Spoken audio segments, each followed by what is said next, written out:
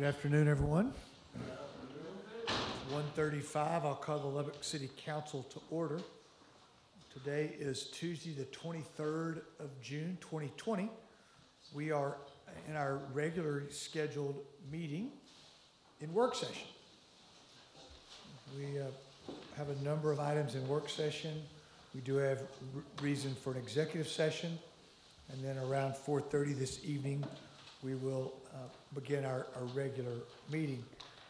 We have no one that has signed up for citizen comments, so we will move to our agenda. Let me sort of quickly go over our work session agenda. We're going to get an update regarding the city bus operational analysis and some related updates, including some real fresh data regarding the tests we've got going on. We're going to also get an update on the city employee health plan. We're going to spend about half an hour on the downtown master plan and some policy and project updates. We'll touch briefly on the a proposed vacancy ordinance, which we've talked about, Council, but we've reserved some time for that discussion in closed session. It qualifies for that. It's probably appropriate there. And we'll spend about half an hour on a COVID-19 update. Particularly, I think of interest are some of the efforts regarding getting CRF money back to citizens most impacted by that. And then finally, we will just briefly touch on our state and local disaster and related restrictions. As you know, we'll be posting that for all of our meetings. So let's move to item 2.1 on our agenda for this afternoon. Mr. Atkinson.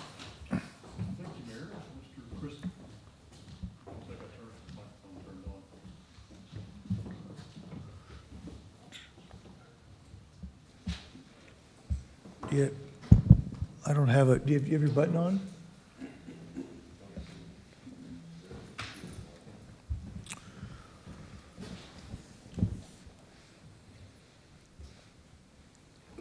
Well, wouldn't I be able to sit right here? Okay, Mr. Mandrell, why don't you go ahead and get started while we work on Mr. Atkinson's microphone? Okay. Good afternoon, Mayor, Council. Thanks for having me back. So just wanted to come and provide an update on our, I guess, kind of a few topics that we've got going on. So the first one is going to be our transit study, or commonly our comprehensive operational analysis. Initially, when I was here back in May, we were looking for this exact week to be doing a lot of our public input on and kind of unveiling the preferred alternative that our consultants had developed. And so we were hoping to get that done this week. One of the consultants that works for AECOM, that was a key cog in creating the alternative, isn't able to travel through the month of June, and we didn't feel it was appropriate without him being able to be here to, number one, present to you all and to be a part of the public input, so he can really get to the granular level of what they're proposing as the preferred or preliminary preferred alternative. So we're going to change that. We're going to try to again at the end of July. So we'll hopefully be on the agenda to be able to provide, they can provide that update to you all on the 28th of July, and then also provide the public input or host the public input meetings around the city during that same week. So in an effort to continue to push towards the deadline of getting that final draft to you all in August, we are going to deploy an electronic survey. So it's something you can go to the website and you can see the alternative. It'll actually have a link to their working paper, which will have a much more deep analysis and discussion about the different routes and structures and that kind of thing. And so we're going to deploy that hopefully this week. And so that'll give folks the opportunity to go on to the website that the consultant is hosting and be able to click that link and be able to start providing input and kind of seeing what those options are. And so we felt like that would be important to kind of continue to help this study move along. And then that way, when we're back in hopefully the end of July, they'll have some material or some input from the public to come back to speak with you all about. Obviously, knowing that that's not going to be the end-all be-all, we got to make sure that we're available to all citizens, and that's why we want to continue to hold that in public. But this will be one method to continue that, to continue to push the study along. And then, again, we want to be back late July with the draft plan and the presentation to you all with the final plan wrapping up in late August. So then a little bit about our on-demand pilot project. This is an update of what we've got going on. We're 4 weeks into this plan, or through the service. And these numbers here are our ridership counts that we've had week over week since we began. The first week, we started it on a Wednesday, the May 20th, and in that 3-day period, we had 138 rides. And since then, it's just, increased on average about 30% per week. So last week, we provided 623 rides on our on-demand service. And what's really neat about that is all of last week and the week before, we were averaging about 115 rides a day on that service. So it's increased dramatically over the last couple of weeks, and we're continuing to see that increase in ridership on that service as we go forward. So Mr. Mandrell, let me interrupt for 1 minute. We're having a little hard time getting your presentation. We have a copy of it. We're having a difficult time getting it on the board. We're working to do that. We hope to have it up soon, but please continue if you would.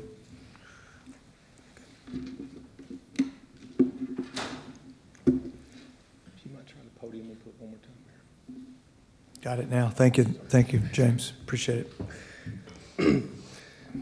So here's the ridership that I was speaking of, the trajectory over the last 4 weeks that we've been providing that service. So it's again, a 30% on average increase per week that we're seeing, and we're continuing to see that trend this week as well. Do you have any way of knowing, Mr. Mandrell, the on-demand ridership, how many of those are unique riders per day? And then is it maybe even better, do we know how many of these are new riders, folks that don't, maybe you're coming with that, I've not had a chance to review your data, we just got it this morning, but sure. Is there a way of determining how many of those are not regular city bus riders? That's a good question. We're not able to get to that level. We can see when somebody signs up for the app, if they're just a regular normal rider, they get put into a on-demand group in the system, and then where all of our ADA paratransit clients get put into our city access group, so we can see if they're city access passengers that are using the on-demand services, which we have some of that. But to see what would be new rider, that's a little bit difficult to tell with the system. But I will tell you right now, we've got approximately 600 people signed up through the app so far. And one of the statistics I'll show you on this next slide is the average trips per rider. So right now, out of all the trips that we provided, the 1,811 in the four and a half weeks, the average trips per rider is about 5.92. So that means out of all the trips, one rider's taking about every 6 of those. One rider's taking 6 of those trips out of those 1,800. And as we go, that number's continue to kind of trend down. The more people we have sign up for the app, the more people that are riding, that number's continuing to kind of go down. So we're not going to be so few people taking so many trips, but that's about 6 trips per rider right now. Another interesting report, so boardings per service hour, we're at 4.69, which that is basically a passengers per hour calculation. So this one we're at 4.69 on average on just the on-demand service. So the statistics that are here, just the on-demand, and we're commingling those trips with some of our city access passengers, but this is just looking at the on-demand folks that are going through the app or calling in when they need that ride. And so we're about 4.69 boardings per service hour at this point. So the average trip duration is about 12 minutes. So folks are on the vehicle for about 12 minutes for their trip, and they're traveling just under 5 miles on average for those trips. One of the things that we're, a key statistic in that we're tracking as part of this on-demand is our average wait time. So we want to get that down as close to 10 minutes as possible. Right now, we're at 14 minutes for an average wait. So the time that somebody requests that trip until the time the vehicle shows up, right now, on average, we're about 14 minutes in that. We're continually trying to figure out how we can get that down. But at 14 minutes, that's still a relatively quick service when you think about our fixed routes. Right now, we're coming once every hour. So that's a good amount of time to have a vehicle come to pick folks up. And then for the on-demand service, we have about 70% of all of our rides are being booked through the Rider app, which that's what we prefer. That's allowing that passenger to go to their phone, book that trip when they need it. So we would like that number to be as high as possible so they can take their mobility into their own control. And then another good statistic is the pull trips percentage. So that means how many trips that we're able to take from the on-demand service and pull with our city access services. And so right now, we're about 34% on the commingling of the riders on that service. Which, in speaking with Spare, they said that's a really good percentage at this point in time, and that'll hopefully continue to grow, but they're very pleased with that 34%. I would obviously like that to be higher when I first saw that, but in the feedback I've gotten from them kind of nationwide in this kind of service, that's a really good percentage.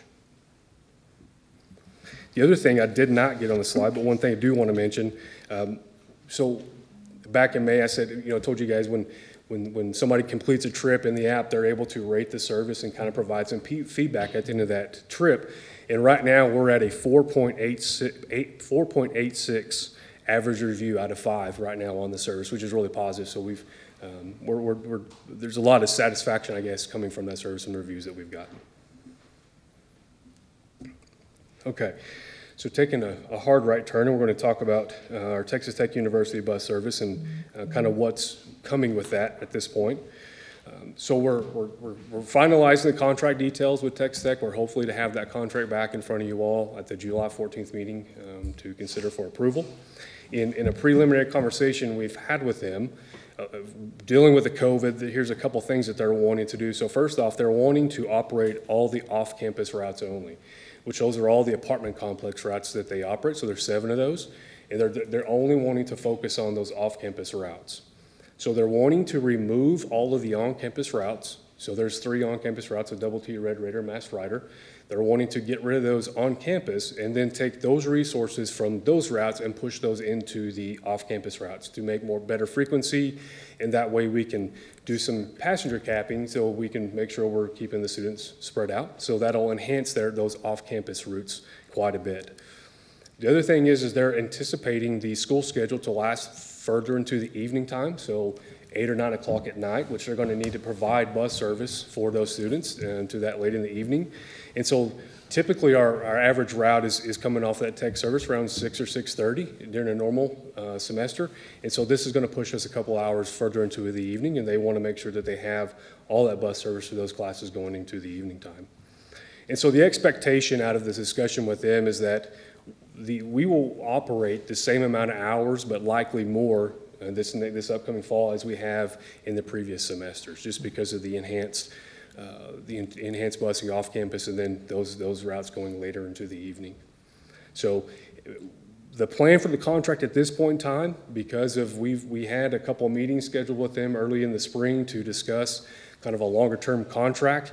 The first time we had winter weather that canceled that one, and then the COVID hit, which canceled that one, and we've struggled to get back together. So the anticipation is that we try to go to a 1-year contract, and then that way we continue to have discussions to get a longer term contract going, 3, 4, 5, 6 years, whatever that length is. So that's the update that I have, and be happy to answer any questions. Okay, thank you, Mr. Mandrell. Mr. Atkinson, before we go to council, did you have anything else to add to? Did you have anything else to add to that? No, sir. Okay, thank you. All right, council, open the floor for questions for Mr. Mandrell.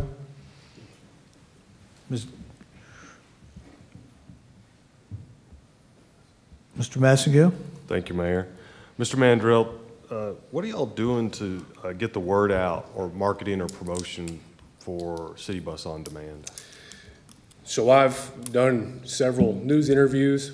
I've been out and talked to several Rotary clubs about this, and any opportunity that I can get out and present the service to any group we're doing. the really neat thing about this is we can see based upon, it gives us a heat map, and we can kind of see where our pickups and drop-off locations are. And so what we've been looking at is where we may not be seeing pickups where we might expect those to occur. And so what we're going to do, we're developing, try to get it to a plan to where we can try to do some focused marketing in those areas to get them to understand that service is out there. And really, I'm trying to speak to is go into the local bike shop and just talk to them about City Bus On Demand and just make people aware of it. When we start talking about it, they're very intrigued about the idea behind it. And so just anybody I could speak to about it, we are. And so, but the other piece is just trying to figure out what that targeted marketing is and really looking how we can get the message out to those pieces that we, like I said, we would have expected some ridership that we may not be seeing. Thank you. Ms. Joy. Question about a public meeting somewhere between the time that you bring us a draft and the final. I feel like we really need to open it up to some public comment. Mm-hmm. I know they can come here, but they're not as likely to do that if we have a meeting somewhere, perhaps in a neighborhood that you determine that you think should have more ridership that doesn't. Have y'all talked about doing that? So yeah, so when we have those public input meetings, we've sought out. We're really supposed to do this into March, and we sought out locations spread out all across the city, and by and large, we're trying to use some city facilities in a lot of those, so a lot of the libraries. And so we're going to have one at the Patterson Library, and then it escaped me the library that's on 19th Street in the Loop. But several facilities, so we wanted to make sure we were in the different pockets of the city to give those patrons and our citizens of that area an opportunity to come provide their feedback. And so we're hoping that maybe some of the electronic survey that we send out and give to our advisory committee for the study, that they can continue to share that with their constituents and whatnot to get the word out about that, and we can take that information along with having all those meetings in different pockets of the city and really come back with some good information from the public. So the answer is yes. Yes. Ms. Patterson-Harris. Thank you, Mr. Mayor. What do you see, what have you guys been noticing, I don't know if you've had the opportunity to talk about it, that you feel will really make this service in the form that it is now work well? I'm thinking along the lines of maybe where small depots or something like that are located. What have you seen that you would really, if you had a huge wish list that would make this thing happen? So thank you for that softball there. Exactly what you mentioned. I think that, in my opinion, to really make this kind of service work, having different transfer facilities, and we may not be talking something really big, but just something simple to where we can get vehicles in there where people can get off of, a fixture-out vehicle onto an on-demand vehicle and get that to the section of the city. What I think are the transit study we're doing and the alternative they're bringing back, it's obviously pre-COVID, right? And so I think that the COVID situation is changing how everybody operates, and I think it's changing the transit industry as a whole nationwide. And so while I think there's a really good concept, there's some refreshing that we're going to have to do on the backside of that to make that work in the new COVID era. And so exactly that, I think a lot of that would help if we could run express routes from different parts of the city to a transfer facility, and then from there they can get off onto an on-demand vehicle and then get out into the less dense areas of the city. So yeah, I think a really big key into the future, if possible, would be to have some sort of smaller transit facilities around the city. And just kind of piggybacking off of Ms. Joy, really reaching the public so that they know exactly what is available, how to utilize it, and that it is how they can easily access it. I think it's going to be good. Thanks for going to the Rotary Club, but I'm just not seeing a lot of those folks really, using the transit system. Sure. So making sure that we're getting to those groups, making sure we're reaching like some of those boys and girls clubs that are in some of the communities, the schools and things like that, because some of those kids being able to utilize the service will be good. And it sounds to me like it's a little bit more safer type of transport than what it may have been before. Absolutely. Thank you. Thank you, Ms. Patterson-Harris. Mr. Chidas. Thank you, Mayor. Mr. Mandrell, on the reaching out to the community, it's all about reaching that particular segment of the community that you're serving. I hope you've considered the radio announcements, PSAs, radio, TV, print media, of course. And I'd like to pose a question to you, see if you've thought of it or if anybody has. Maybe have a 1 day a month to provide the service for free, if that would be even considered, as maybe for 2 months, 1 day a week, just as a promotion, so people can see what it's all about. Yeah, so right now, all of our services are free because of the pandemic, and they're going to be free through the end of July. So our board voted just earlier today to begin taking a new temporary fare structure, which will be a little bit less than what we typically do. And so that'll begin August 3rd, but the service will be free. All of our services right now are free through the end of July. And I think that's why we've had a lot of success, and what we've seen is because it's free and people are able to get out there and try that. But I think from our perspective, we got to do a better job of getting out and promoting that so people understand it's free, so then over the course of the next 5 or 6 weeks, they will take that opportunity to utilize it. Yes, you're right. The promotion part of it is critical. Thank you. Thank you, Mayor. Thank you, Mr. Chavez. Mr. Mandrell, thank you very much for your Absolutely. presentation. Thank you all. We'll move on now to item 2.2. 2.2 is an update on the City of Lubbock Health Plan. Mr. Atkinson. Thank you, Mayor. Ms. Lou Moore is going to come up and walk you through the health plan presentation. Lou, welcome. Thank you.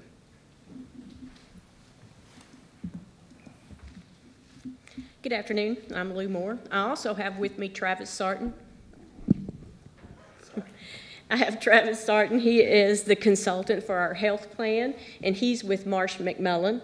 And Lisa Hutchison, the director of HR, is here, so we can answer all the questions that you may have. We're going to give you a quick, brief update on our plan. Currently, we have 2,525 employees that are enrolled in our health plan. Ms. Moore, before we get started, are you live on the podium input? Have you pushed have you connected your computer there? Here comes some help right here.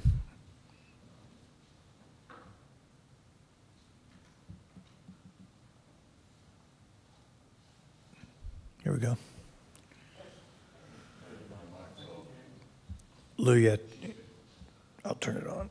Okay, now you're back on. Okay. Currently, we have 2,525 employees enrolled in our medical plan and 5,538 total subscribers. So that's everybody that's enrolled on the plan. On the dental plan, we have 2,511 employees and 5,709 people enrolled in the plan. Of those 2,500 members, 2,212 are employees and 310 are pre-65 retirees.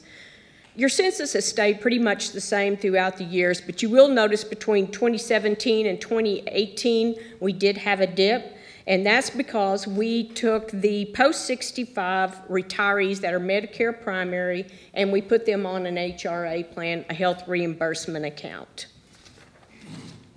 The health reimbursement account, as of May 2020, we had 686 accounts, and that is per employee, or if they have a spouse, they would have 2 accounts.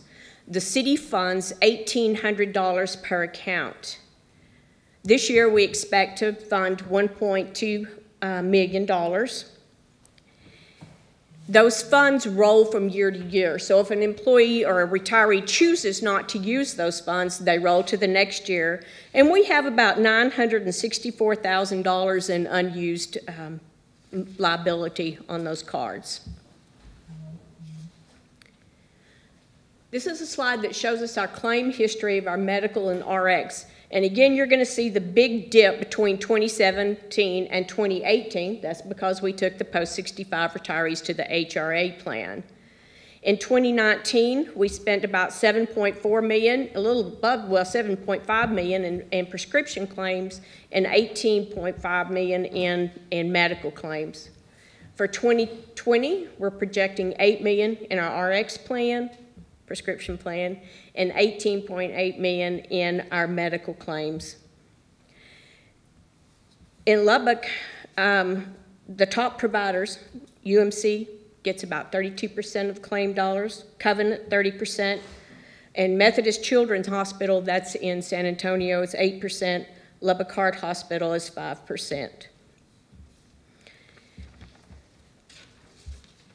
Our claim projection is 3.6%, and our national average is 5.4%. So we're hoping on trend that will be a good, sound number. This slide simply shows you the tiers that the employees are rolled in, whether it's employee only, employee spouse, employee dependents, or family. So you have about 49% of the employees with employee-only coverage, and the significance of this shows that 51% of the dependent coverages have 66% of the medical claims and 71% of the prescription claims, but that's there's more people in those, so you know they're going to be a little bit higher. The average age on our plan for employees is 44, but the average for the plan as a whole with all the subscribers is 35. We got 55% male and 45% female. I showed you the claims that we were projecting. Under our Blue Cross contract, we get prescription rebates and a true-up if the rebates did not equal the total at the end of the year. So I told you that in 2020, we're proposing $8 million in prescription claims. But we'll also get an offset of $1.5 million, so that will reduce that liability down to $6.4 million. In 2018, we got a true-up of about $617,000. We will know about mid-July if we'll get a true-up for 2019.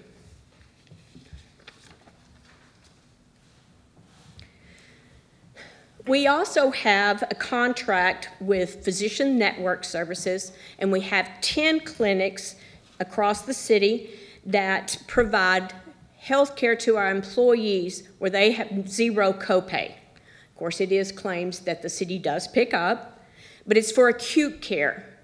So the major diagnoses are sinusitis, allergies, strep, flu, respiratory. We pay $67,500 a month, and that's for 750 visits at $90 a visit. If we go over the 750 visits, the price comes down to $75 a visit. January through April in 2020, we saw about 840 visits to our clinics, but in May, we only had 329. And I'm pretty sure that I can explain that people did not want to get out during this time. But these clinics can play a very important role in our health care and catching chronic diseases early. And we're going to talk a little bit more about that. Where is our money going? What is it spent on? What are our top diagnoses? Is neoplasms, which we know is cancer, tumors. It increased from 2018 to 2019, 20.6% per member per month. You'll notice also that there are 3 that are highlighted in yellow, and that is musculoskeletal, digestive, and genitourinary. Those claims saw a significant per member per month increase, and I'm going to show you why that happened here in a few minutes. Our top diagnoses on the neoplasms or cancer, or breast cancer, 7.1%, lymphoma is 1.7%, and prostate cancer is 1.4% of our spend on cancers. Right under prostate cancer, and I found this pretty, is melanoma, which in West Texas, we have 1% of our money going per member per month to melanoma. So that shows us that we can do some wellness promotion through those clinics to make sure you check, go to the clinic, cost you nothing, and they can refer them out before it becomes chronic. Musculoskeletal, this is 12.1% of our per member per month paid. It increased from 8 members to 16 members from 2018 to 2019. This is spinal fusions, knee replacements, and hip replacements. We also saw a 10% increase in visits to the emergency room, and majority of this was spouses. 7% of these claimants visited the emergency room had at least 3 or more visits. And again, this shows us that we need to educate our staff on the difference between the cost between going to the ER and going to a clinic or a different clinic. It also shows us that we've got lots of room for doing different programs and promotions. In 2019, we took the claims from the clinics and we loaded them into Blue Cross. That just helps us identify potential chronic claims so we can get case management involved before they become chronic conditions. So we're pretty proud of that accomplishment. We also have Blue Cross run our preventive care screenings. And you notice that we're doing pretty good on the well baby care, but on the physical exams, we're not doing so well. We have a clinic that you can go at no cost to you. You can get your biometric screenings and your physical. We need to be creative. What can we do? Can we give an additional holiday if you get your annual physical? These can become creative things to push people to make sure that they get those screenings.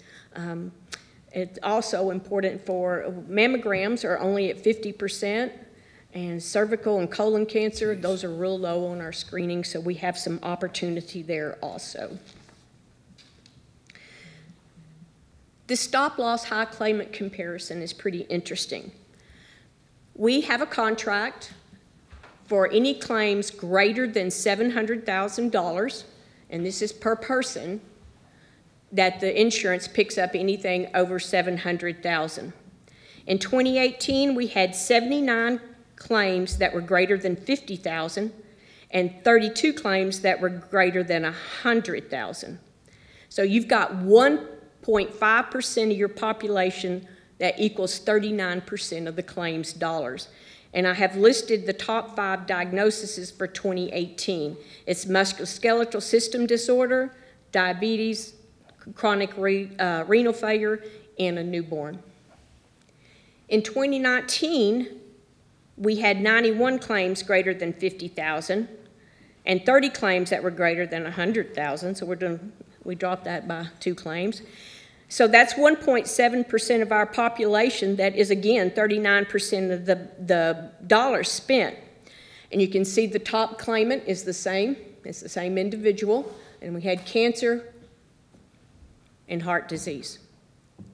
But something that is interesting about in 2018 and 2019, the top claimant, 1% of those claims, 1% was medical, 99% was prescriptions.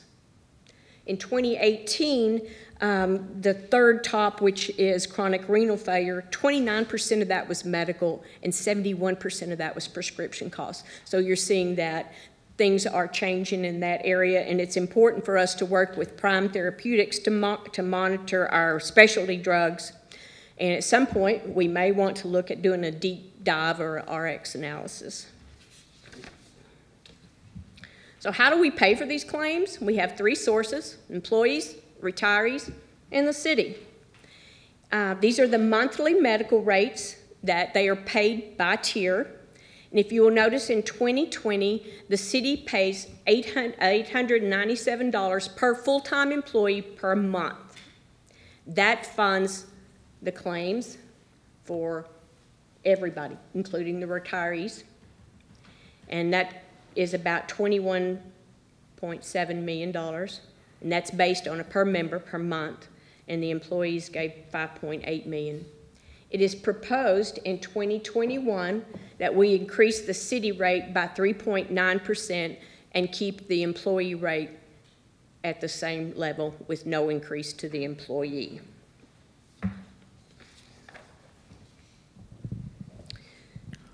These are the retiree rates, and again, it's proposed for 2021 not to increase the retiree rates. They bring in about $2 million to help fund the claims.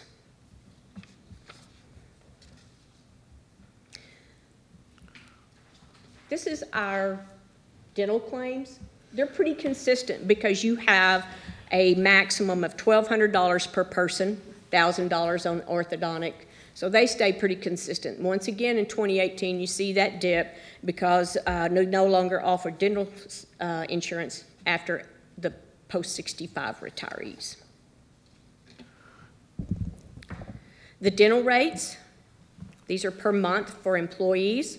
And again, the city kicks in $25.05 per employee, full-time employee, and that's how these are funded. We're going to keep those, or it's being proposed that we keep those level for 2021. And the retiree dental, these are pre-65, the monthly rates that they pay, and they bring in another $138,000.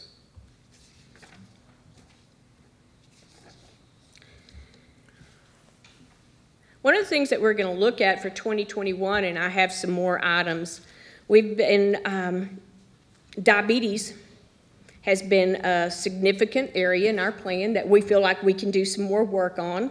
In 2019, we paid 58% more per claimant than the Blue Cross book of business for a plan our size. So they have proposed, it's called Livongo, and all it is a digital health company, and it's pretty cool. So you get a monitor, and it's connected to you, to Livongo Blue Cross, and it's also connected to your primary care physician. So if your blood level goes real high, real low, they have that. Your doctor has your history. There is one-on-one counseling. One of the best things about this is the test strips and lances are delivered to the member, and that's one of their biggest expense. It's about $90 to $125 a month.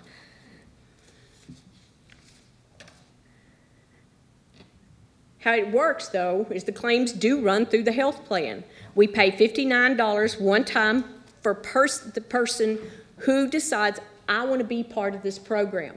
And how they know is Blue Cross sends Livongo the file and says, these people can be participants, let's reach out to them. So if they participate, we pay $59 for a one-time welcome kit, and that's your strips, lancets, your meter, carrying case, and a charger.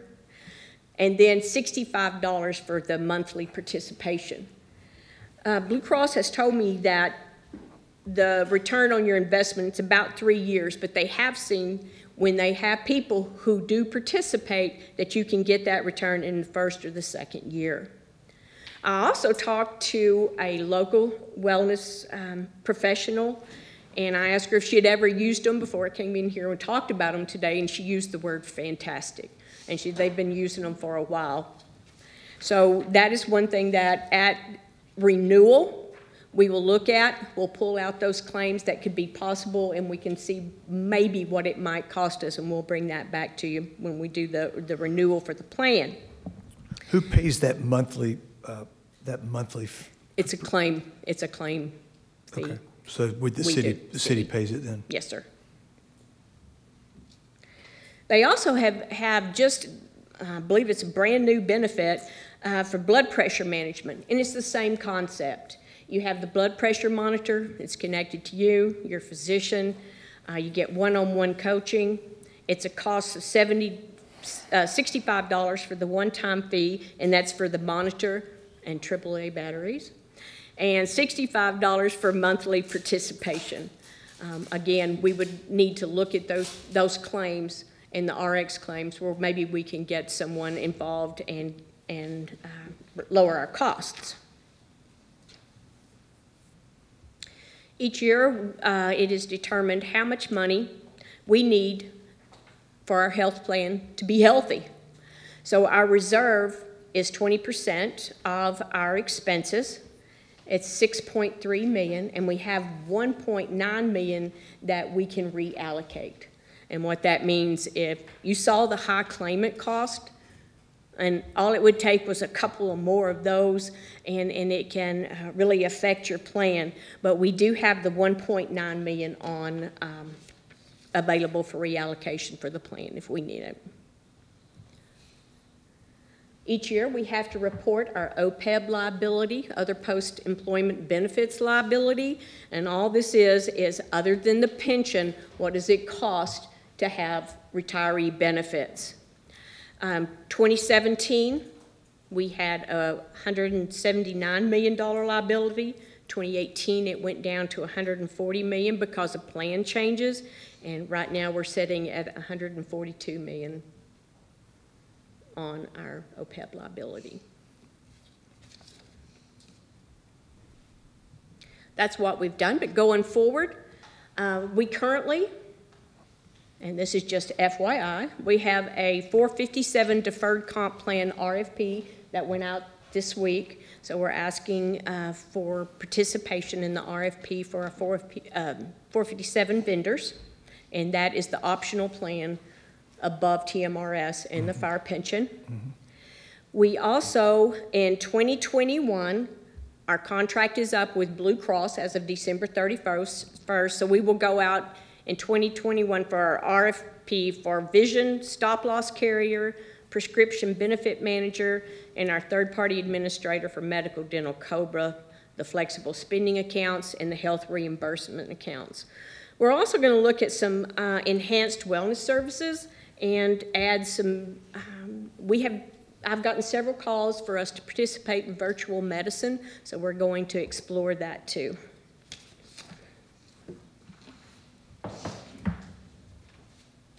In 2021, we're also going to see what we can do to improve those wellness screenings.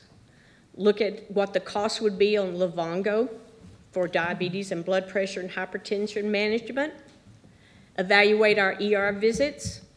Partner with PNS, and they have been great to work with to maybe help avoid some of those costs. Review our wellness options. Look at adding bariatric benefits. And according to Blue Cross in a plan our size, that would add about 0.7% additional claims cost. But it wouldn't be it would have a lot of stipulations around it. Like I talked to UMC, they have, you have to be on the plan 3 years. You have to have a BMI greater than 40 or 35 with one comorbidity. You have to adhere to those strict requirements from surgeon and the medical professions, and it has to be monitored. So those are just some things that we would put stipulations around that and see what that would cost to add those. And again, that would be with renewal, and we'll see those around late August or the 1st of September. We are also looking at changing our eligibility. Right now, it's working one full pay period to first of the month following 30 days. And this is an ACA reporting issue in the system. It shows that you are not offered coverage, and so all those have to go in there and be manually fixed. So we're going to take a look at that and see what that would do. There's no monetary value to that. That would just be just making the plan a little easier to work with in our 1095s. Questions? Okay, council, questions for Ms. Moore?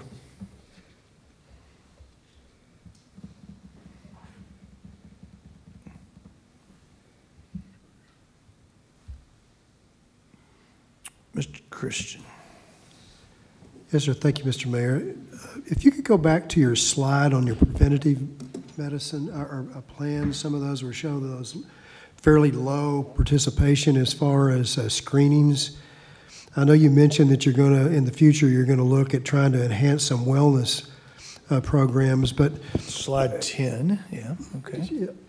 yeah, that slide right there, where you said the wellness care is way up there, but there's some of these other ones that are bothersome. How can we get people more in tune to the opportunities for, because I'm very well versed in colon cancer, obviously, and it's a very survivable problem if you can catch it early enough. It just looks to me like there's some opportunities that we could really focus on these preventative care screenings and try to get these numbers up, because it certainly could have an application to lower some of the other costs that are on the slides that follow this one for sure. So I would just like you to tell a little bit, would you tell us a little bit about what you're thinking about these enhanced wellness programs? And the other thing is there an annual, two questions, then I'll shut up and let you answer.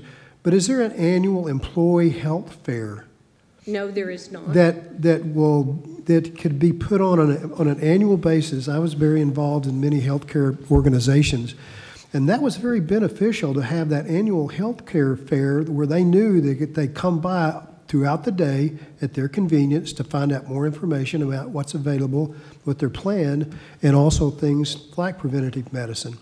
The other thing is, and I don't know whether I heard this correct when we were talking about their annual physicals. Do you have a participation rate? Does everybody go and get an annual physical of some sort? And if they do, that's great, but also maybe incentivize that by maybe that's a day off for them. And so I'll hush and let you answer those questions. Thank you, Mr. Mayor. No, we do not. We have not had a health fair. It's certainly a grand idea. It's very difficult to get the word out.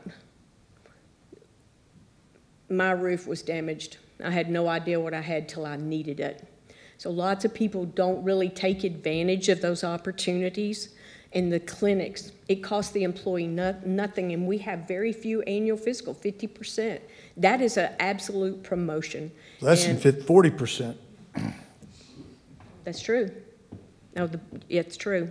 So that is promotion. And it has to be, I mean, how much, it's kind of hard to incentivize when it's at no cost to you. It's just getting you to go.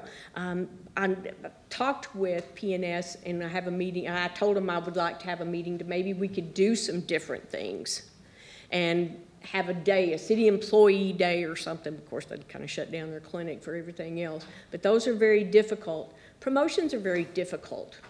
Screenings, those do have co-pays attached to them. That would be a creative if you have at a certain age. Of course, colon cancer or colonoscopies are paid at 0%. So it's very difficult to get those. What can we do? We can do health fairs. The best thing is a carrot, and the best thing is days off that we can do.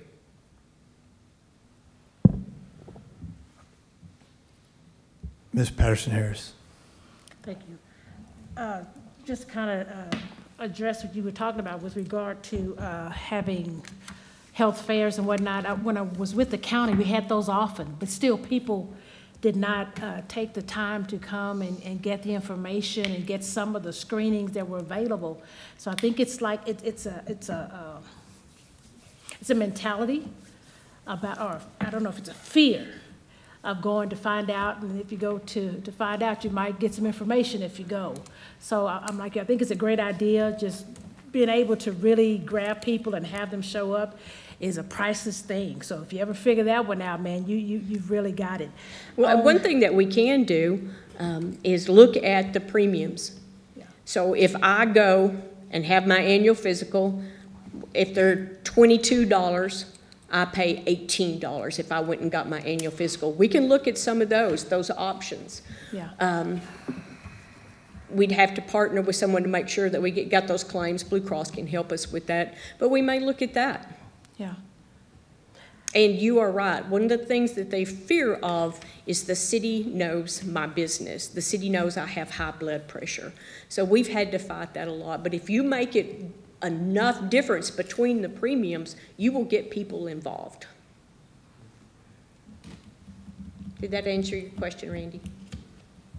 Is that it? Is that all, Ms. Patterson? Well, Do you have another comment, Ms. Patterson-Harris? go to slide number 8, and I hope I didn't miss you giving information, but when you were on that page, you noted the 3 top, the highlighted diagnostic categories. And you indicated that you would kind of go back and kind of say why a little bit more. Did I miss that? Did you say why and I missed it? Why I was pointing them out, because those are part of our high claimant costs. Okay. And so they're going to be the top diagnosis. Okay, thank you. Ms. Joy? I think my comments are a little bit aligned with what you're talking about with reduction if they have their annual physicals. But when you look at the cost of health insurance for employees and even their families, these, and I come from private sector, they're very low. And I think our employees need to be responsible for their health, given the fact that the city is paying, what's the total amount we paid this year, for this fiscal year? What's the city contribution? It was, total was 21,709,441. $21 million. Let's just call it 22 million. Yeah, $22 million that goes to pay for those claims, and that's above and beyond what may be reimbursed for the cost of the health insurance. So we have to do a better job of focusing on health. I think Mr. Christian's idea about a health fair and making it mandatory is something that we can do. None of us want to know their business, but that's an issue that can be worked around, the confidentiality, all of that. But we have to have more cooperation from our employees. Otherwise, this is just not acceptable. I agree.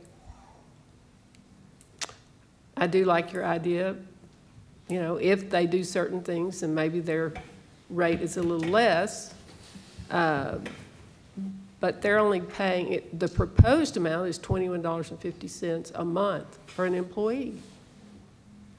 And you're going to have to make it, if you make it $20, they're going to, oh, well, that's not that big deal. So it's going to have to be drastically different.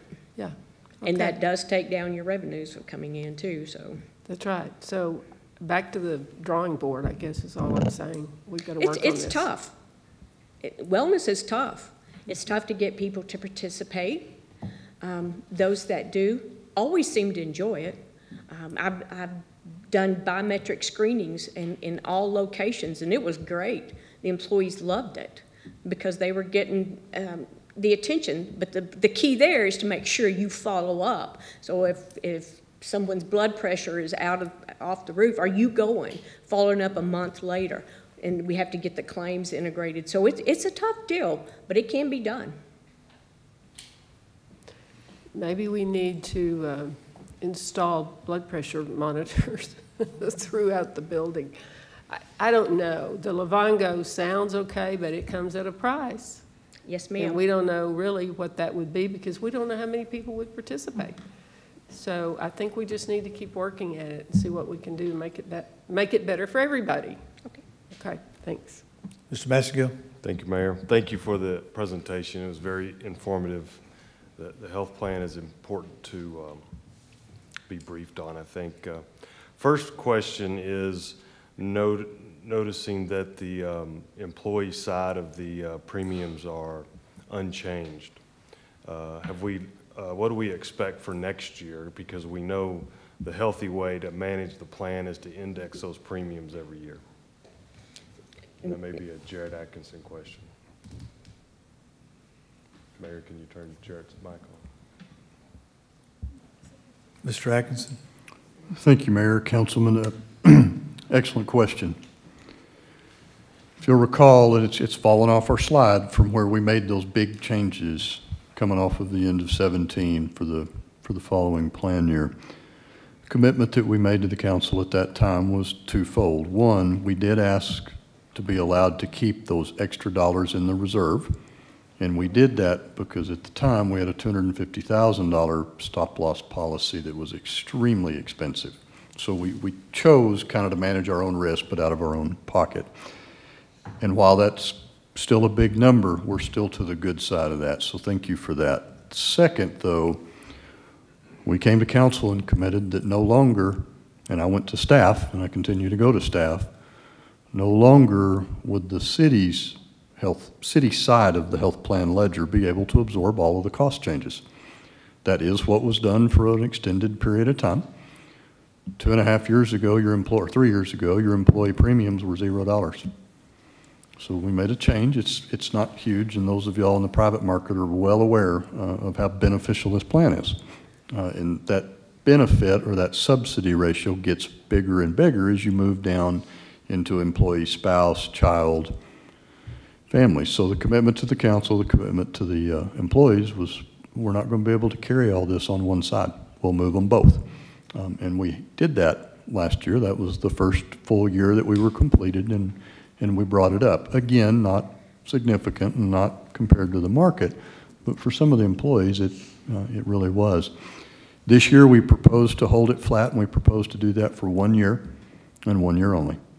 So I will be coming to you during the budget and showing that in great detail and why. So there is an increase on the city side, but I think we're in a different situation right now with what we can afford to carry next year for our employees. So to answer the question directly, the second year we will have to come back and you'll have to start moving these up. And to speak to the question Mr. Massengale didn't ask, but I think Ms. Joy really got us very close to it. If we're going to use premium as incentive, you're not going to make that happen at $21.50. So I do find some potential in that. I've been through a program where a day off did good in terms of getting screenings and so forth. But after analyzing it for an extended period of time, we never saw a significant increase in preventive treatment. So we went and we got the physicals, but that's just step one. You've got to get ahead of it, something like the diabetes management that, that Lou's talking about. So there's going to have to be big changes coming. I'm just not predicting them for the FY21 budget. Thank you, Mr. Atkinson, and I completely understand the environment we're in and appreciate how you made your decision for this year. I guess I would just add that I like wellness programs. By the way, we haven't made that decision yet.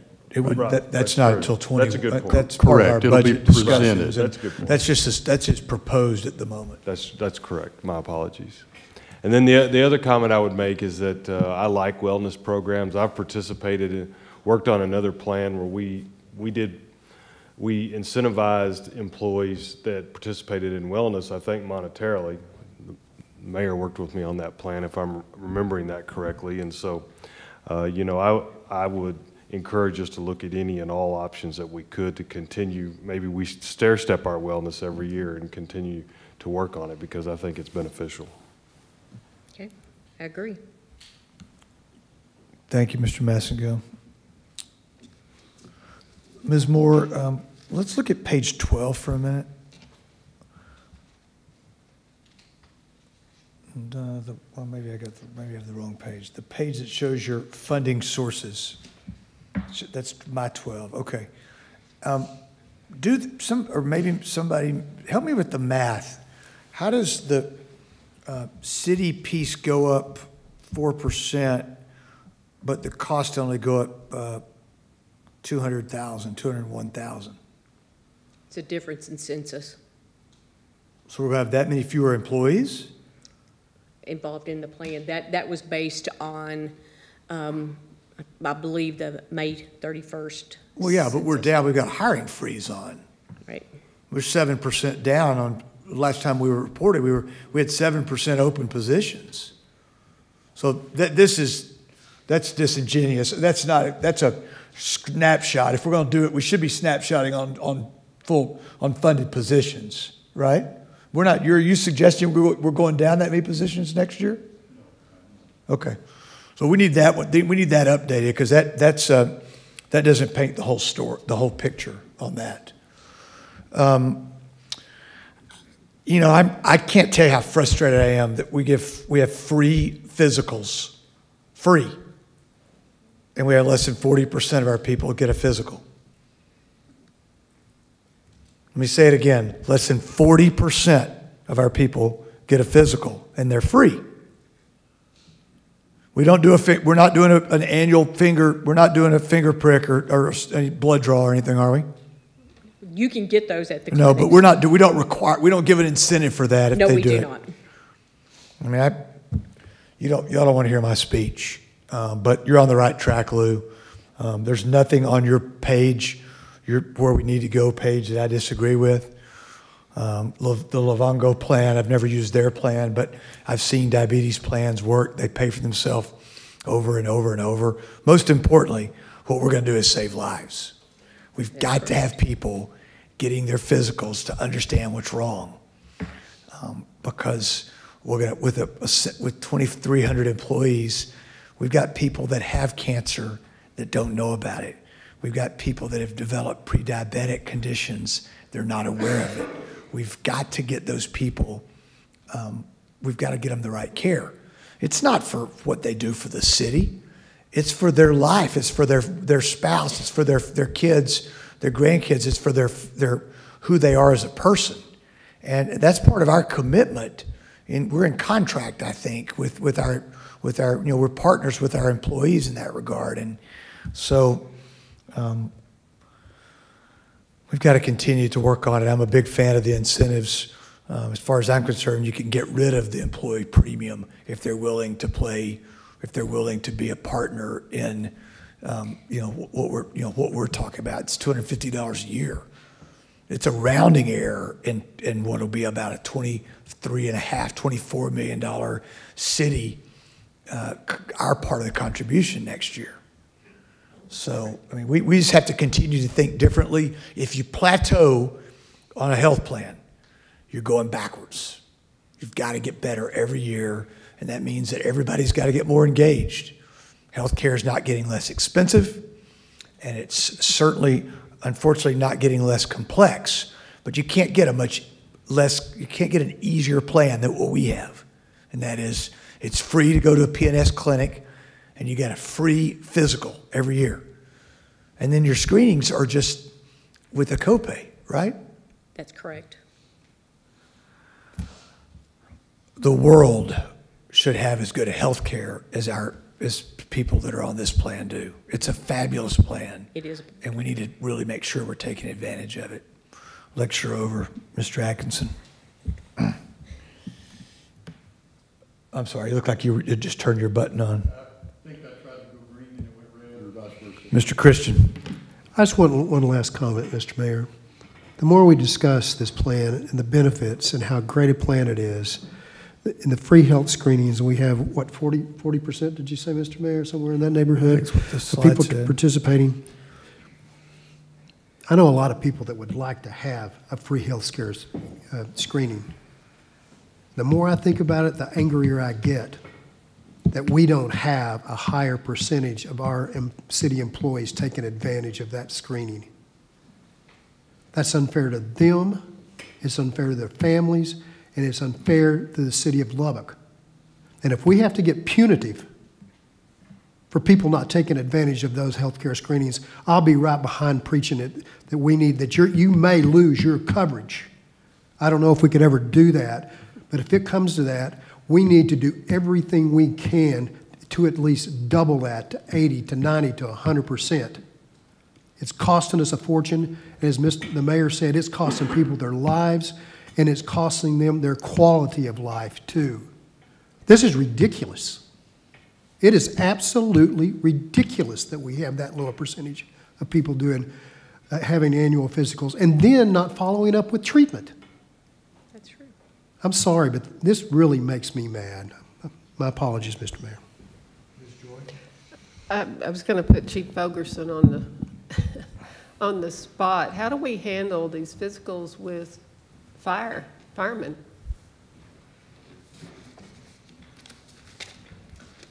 Good afternoon. Afternoon, Chief. The firefighters go through a mandatory physical every year that's specific to NFPA standards.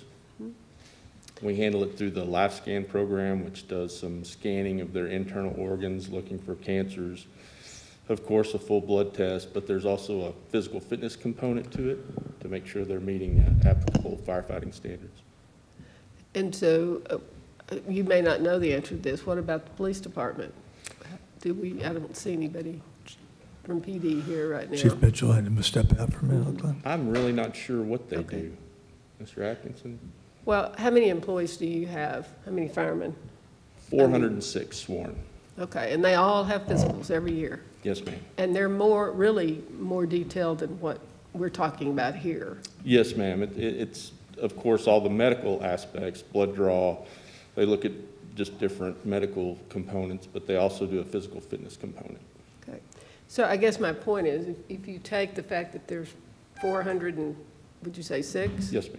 People, or firemen who are doing physicals every year, and if you add to that the police, that makes our numbers look even worse in terms of the rest of our employees. Yes, ma'am. So it does work. Yes, ma'am. I know the screenings that we've done through the LifeScan program have caught cancers early on, and they were able to be treated. We've saved a couple of lives with our medical screenings. Okay. Thank you. Yes, ma'am. It very well might, we might want to look at that total number of screenings, and it probably would make our number look better if we added our police and fire in there. Do they count in that number? Do you know, Lou? They are accounted in the group as a whole, so yes, they would be.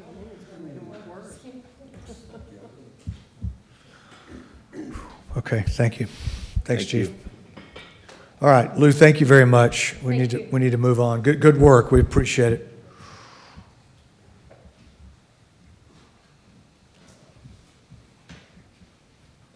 Okay, next is item 2.3. It's an update on some downtown master plan, wanting some update on some policy and projects, and I think wanting some input from council. Mr. Atkinson, do you have anything on this before we get going? Mr. Atkinson. Thank you, Mayor. Yes, appreciate the lead in. Ms. Girardi is going to start taking you now into the next steps, the implementation of the recently approved downtown master plan. There's two particular items that she's going to go over today for which we would really value your input. The first of that is related to the downtown parking ratios, and the second is the discussion of the potential downtown park. So certainly the entire presentation is available for questions and comment. Those two items particular, I think we can start making some jumps forward on that, and look forward to your feedback. Mr. Girardi. Thank you. Good afternoon, Mayor and Council. Afternoon. I don't actually know how to get my presentation up there.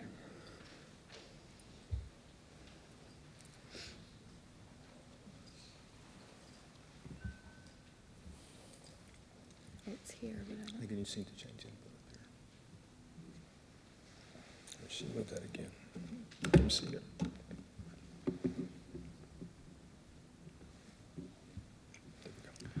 Must have to hold your mouth exact somehow right Stand on today. one foot, yeah. Thank you, James.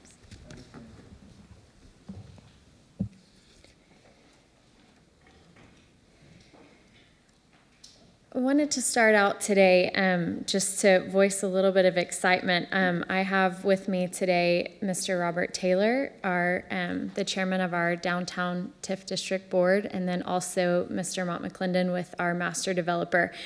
And Mr. Taylor and I were visiting before this presentation today, and he made a comment, and one of my favorite things to do is steal his best lines so I can give them to you before he has a chance to. But commented on the fact that this is the first day that we will present to you implementation of the Downtown Master Plan, and to reassure you that this is not a plan that's going to sit on the shelf. Our team is excited about what you all approved at the last council meeting. We're appreciative of that, and we're excited to get started. So it's an exciting day in history for us. Topics we're going to look at today are the downtown crosswalk policy. This is an internal policy, so just wanted to give you an idea of what staff is looking at for our internal process and make sure that we're on the same page with the desires of the council. I want to talk to you about a possible reduction in our parking ratios for the CBD districts. Look at a potential power at the pole policy, so providing power at our streetlight fixtures and other areas in the downtown for events. I wanted to give you an update on our progress on the Broadway Tunnel project, and then also talk to you about the Civic Park. One of the things, and Mayor, you mentioned it, and the city manager mentioned it as well, you will not see the vacancy ordinance on this slide for today. We have reserved that conversation for closed session. So I'll start with the decorative crosswalks. As I mentioned, this will be an internal policy within city staff. A couple of things I wanted to point out on this policy. The decorative crosswalks at this time will be reserved for areas within the CBD TIF boundaries. So this is something that will be specific to downtown only at this time, not citywide. And what we are recommending is that any proposal for a creative crosswalk be submitted to the city manager's office for review by our staff. We will then seek approval from both the CBD TIF board and the Museum and Arts Subcommittee of Civic Lubbock, Inc. They are currently the entity that reviews any public art that's going to be put on city property, and so we feel like it's appropriate for them to review these proposals as well. Once those two entities have signed off on a proposal, then it will go before two departments within city staff for approval. That would be Public Works and then Traffic Operations. And the primary reason for that is what you'll see on bullet point 2, that we are requesting that any design in a creative crosswalk fall between those two white transverse lines that designate it as a crosswalk. That's primarily for pedestrian safety, but we also want to review any colors that would be used in a crosswalk or any designs that could potentially be distracting to drivers. We want to be really intentional as we do these fun, creative ideas in downtown that we're also protecting both drivers and pedestrians in these areas.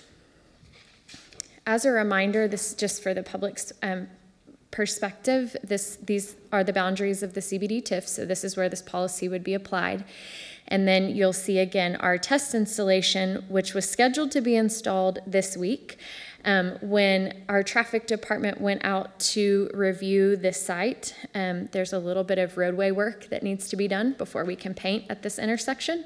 So we are getting quotes right now to put a seal coat down at this intersection to resurface it before we paint on top of it. So you should see this installation take place in the next 30 days.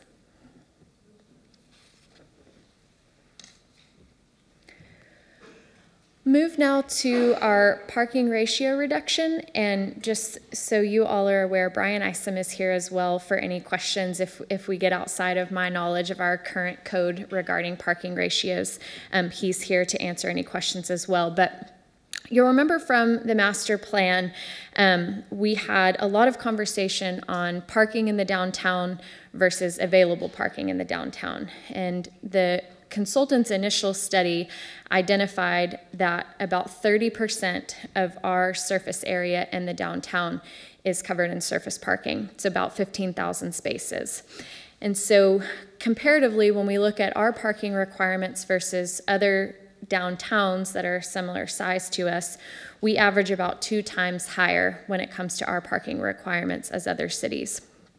And one of the things that was identified in the master plan is that our consultants made the assumption that our existing parking supply could actually accommodate the demand of the proposed developments that they were making through that master plan if we added no parking spaces to what we have in our inventory now, just by adjusting our parking ratios. So I've given you a list here. We have started this process of writing the ratios in the downtown for some specific uses. That's your microbrewery, micro winery, restaurants that serve alcohol, things like that. We, underneath that, you'll see what our current requirements are. And the main thing to point out, what you'll see in other cities that you don't currently see in Lubbock are any sort of reductions or discounts for the downtown district. So on average, citywide, our ratios, again, are about 2 times what a similar city would be. But then most cities also offer up to a 30% discount on that ratio for downtown districts. So we tend to be pretty significantly higher than other similar cities. And you can see an example on the bottom of this slide. Our current requirements for an office building, for example, are 5 spaces per 1,000 square feet. A comparable city, again, this is citywide, would be 2.5 spaces per 1,000 square feet, and that's before any additional reductions for a downtown district. I've included a couple of comparisons here just really to give you an idea of the range of reductions that we have available to us that other cities are doing. You can see some of our like cities have no parking requirements in the downtown. Some have reductions based on the usage, based on certain usages. Some offer on-street parking as allowable in your total parking requirement counts. So we currently do not allow businesses to count any on-street parking that's adjacent to their building in their requirements. You do see that in a lot of other cities. So this just kind of gives you an idea of the range of possibilities that we have when we look at how to right-size our ratios for downtown. The Unified Development Code is looking at parking. This again is throughout the city of Lubbock, and that presentation will be a part of Module 3, which staff is supposed to receive from the consultants in late July. Based on what we have seen from them so far, we believe that they will be recommending a significant reduction in our parking requirements. We don't have those numbers yet, but again, plan to in the next 30 days. What we are recommending now is that we test a parking reduction in the downtown only. So based on the numbers I've presented to you today, we could see a blanket reduction anywhere up to 50% across the CBD. We think the existing parking can handle it. But again, as the city manager mentioned, we would love to get your feedback on that idea. Let's pause right there and let's go back real quick to decorative. You don't need to move a slide. Council, are you okay with the direction they're going on the decorative crosswalks? Any problem with that? Okay, let's give some feedback now on the parking. Go to your slide 7, please, ma'am. Council, are you? This is the direction that staff is going with input from the downtown TIF and the master developer. Certainly, it's part of the plan. Are you okay with them continuing this direction? Okay, please continue. Oh, Ms. Patterson-Harris, I'm sorry. Ms. Patterson-Harris? With regard to the parking, is that what you're speaking in? Yes, ma'am, just specifically on that. Yes, ma'am. I was just, if I can take time to do this, I was just thinking, if we're looking at a reduction in the parking, would that go to maybe even help the use of the transit system? Will there be any push for individuals to use that to make their way to the downtown area or away from the downtown area? That's a good question. I do not know the answer to that question, but I can certainly visit with Mr. Mandrell on that.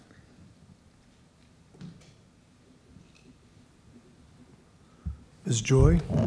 Just wondering, if we had no requirements at all, would we do anything for those existing restaurants, brew pubs outside their businesses that they could, for example, they could say, okay, this many spaces outside of my restaurant would be dedicated to this restaurant, something like that?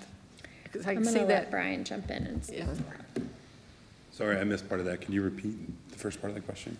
Well, if you have no restrictions, Yes, and let's say you had 2 or 3 restaurants in the same vicinity, would one of those restaurants that's on the street, in other words, it would have street parking, would they be allowed to say these spaces for whatever restaurant it is only? Okay, so that's actually a question that's come up in other cities where the public parking could not be signed specifically for a specific restaurant. Okay. That is provided on city property, and that's the direction a bunch of other municipalities have gone with it. Okay. That you could sign off-street parking that's private, but not the public parking. That's for the public, it's not for a specific restaurant. Okay. All right. Thanks. Okay, please continue.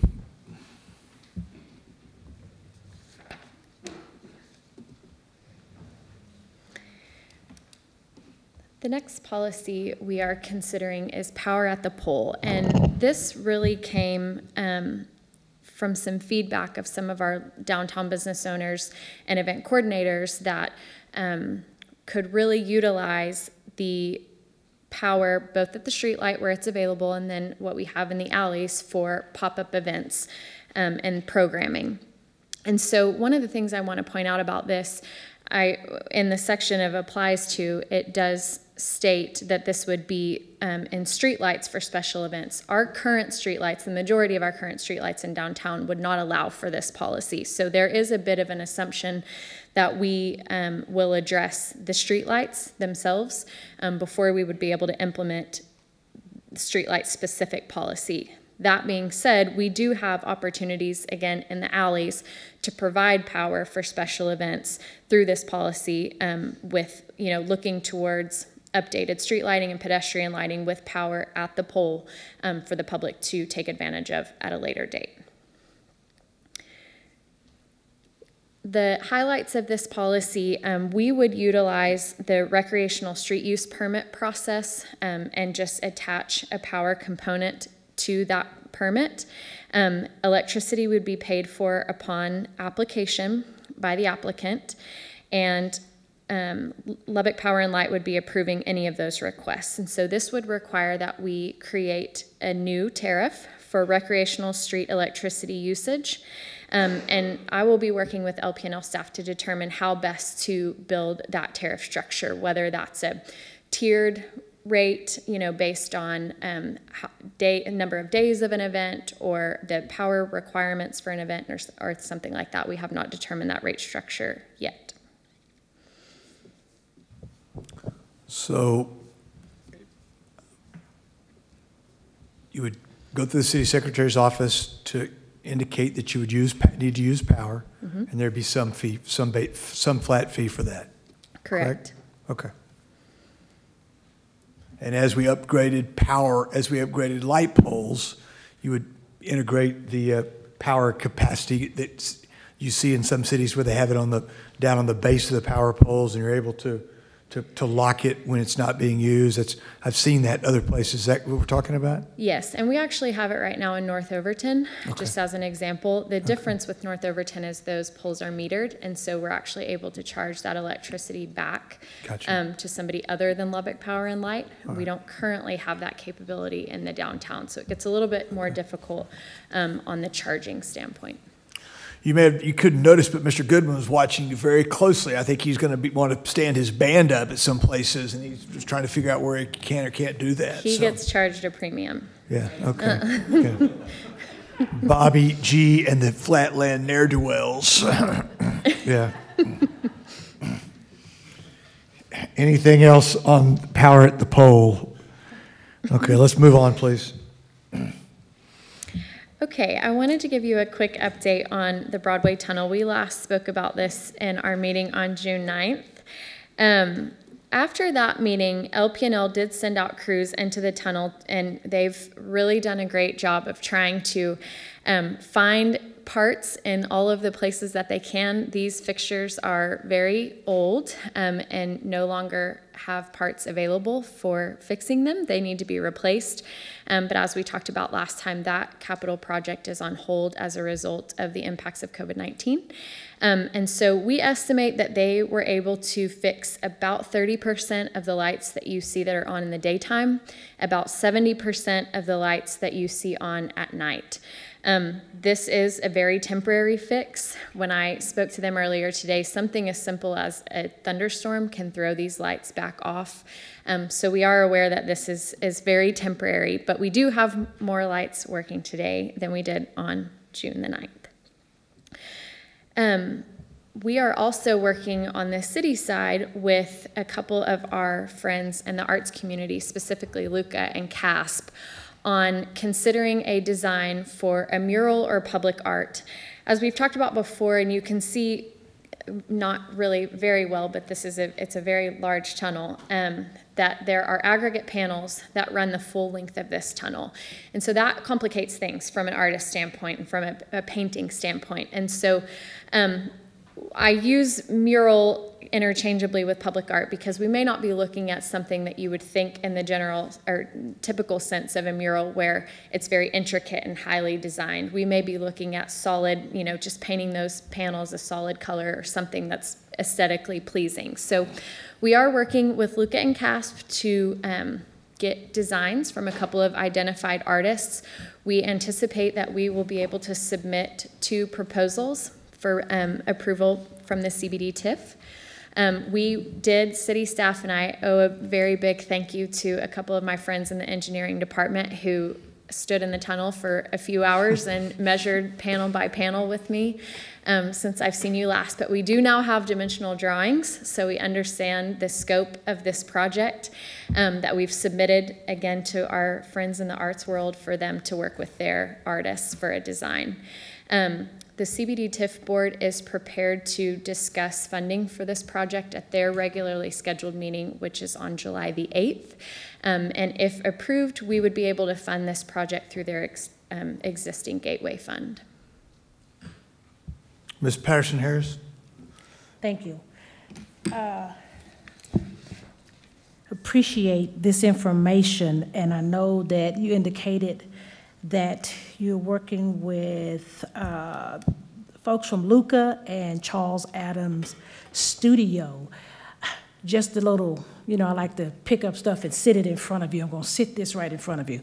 Just on the other side of that, you have the Cavell's Museum of African American Art. You have the Roots Historical Arts Council, who might be someone to contribute some information as we connect things. So I really want us to make sure that we have as much input and diverse input as we can make available to make sure that we make this really something neat. I'm not knocking anybody else. I'm just saying if you put potatoes, green beans, and all of that in the soup, it's really going to be good. So I'm just going to put that there. If we want to reach out to some other folks who are also a part of that area, I would really appreciate just to see what they have. And when would this piece be available for a review? We are actually, our master developer, if he's still in the room, is headed to a meeting with Luca and Casp at 3:30 today to talk about the artists that they've settled on. So I would anticipate maybe 30 days. He's looking at me like that might be optimistic, but yes, I would say in the next 30 to 45 days. Okay. Is there any plan, and I hope I didn't miss this either, with regard to the lighting of them replacing to a new style of lights so that the stuff that we put in now, you know, we're not having to... Yeah. Are you suggesting you don't like that antique, that every fifth light antique white look, like circa 1966 or something? I'm just talking about what I'm talking about. Okay, I'm just wondering. I'm just wondering. Talking about what I'm talking about. But more than anything, so that we have issues, we're able to get in there, do something about it. So I guess is the nice way to put that. Yes, so LP&L has a capital improvement project for that very thing. The current lights really cannot be replaced. We can't change out a bulb or, you know, what you would normally think of with a fixture. So that's a complete transition and replacement of all of the fixtures down there with LED fixtures. That is a funded project that they are hoping that they will be able to move to next fiscal year, depending on the impacts to their budget from COVID-19. Okay. I just anticipate this being the first step of a really great move, and I want to make sure that we do it well, and we kind of capture everything that we can. Thank you. Thank you. Thank you, Ms. Patterson Harris. Ms. Joy? Well, I'm going to turn the heat up a little bit, because we've been talking about this and talking about it, and nothing's getting done. Money was set aside, or at least promised by LP&L to replace those lights. I think some of us need to have a conversation with them within their budget to get that done. This is ridiculous. It's taken this long to get 30% of the lights working, maybe. And then we start talking about the mural. We've been talking about those panels and painting those panels. Ms. Patterson Harris and I are not picky about what color to put on them, but painting those panels. And now we're talking about having artists do it, but then I see this wording that says budget estimates for design fees, supplies, and installation. Is this not going to be a volunteer project? Probably not, if you're going to have somebody a professional painter. That's what I mean. Do we really need somebody professional to do it? So the artists are like, be no different than a doctor. If you ask a doctor to come do something for you, you'd pay them. I mean, I would think you'd pay an artist. I mean, these are not, my understanding of what you normally pay for murals, it's not exorbitant, but I think it would be fair for their efforts. But we don't have any idea, do we, at this point? It's kind of like the lights. We don't really, we know there's some money set aside, but we don't know what the cost is. We don't know what the cost is on the mural. I'm just saying, we just talk about it, and then we have another meeting, and then we have another council, work session. Let's get it done. Let's move on it. The crosswalks, how hard is that? That doesn't even require, I guess, money. It requires approval. So I'm just saying, let's get it done, okay? Yes, ma'am. Let's let people see that there's something that's coming from this money that we spent on this master plan. Yes. We are working under the assumption, and we've talked to some other arts organizations that deal with murals, that about $2 to $3 a square foot is what you typically pay for a design on something like this. And so that's what we will take back to the CBD. We did not have this funded in their current budget, but we are going to try to push this forward and not wait for the next fiscal year so that we can go ahead and get this done. Mr. Chattis? Thank you, Mayor. Ms. Girardi, Yes, sir. you mentioned tunnel or tunnels? 2 tunnels, right? Yeah, okay, yes. This is specific to the Broadway tunnel. Okay, I But brought yes, up we the do one have at Buddy Holly Street, last city council also. Is that is that being considered also? It is not being considered as part of this project, but certainly something that we can look at. Okay, so it will be looked at. Yes, sir. And seems like it's always about time. If you were to put a calendar on that, would that be when?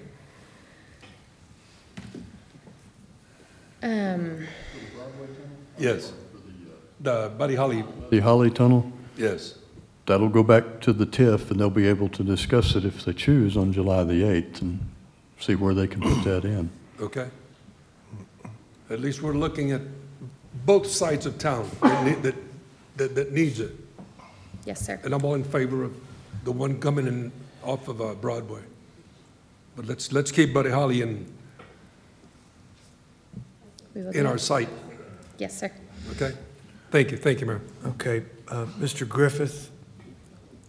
Thank you, Mayor. Mr. Griffith again. Thank you, Mayor. Mr. Chattis is this is a tunnel conversation, isn't it? I hear the echo. Are the lights out on Buddy Holly Tunnel? Yes, they are, and they're also antiquated. They're the big old square lights. Okay. I appreciate your bringing that up. It's on the one on Broadway. But it just goes to my point, and I'm not disagreeing with anybody on our council on this, but I think there's a more important topic than the murals, and that's public safety. And I think that we're missing the point that this needs to be done rapidly because of the public safety component. I know the Broadway tunnel, and I appreciate LP&L band-aiding the issue, but this is a public safety issue that needs to be addressed rapidly. Thank you, Mr. Griffith. Before we go to your last item, is anybody from LP&L here? After all the masks, it's sometimes hard to tell who's exactly out there, so I just want to make sure I wasn't missing anybody. I'm sure they'll get the Cliff Notes. Mr. Chattis, do you have another point? Okay. All right, Brianna, back to you. Let's finish your presentation, please.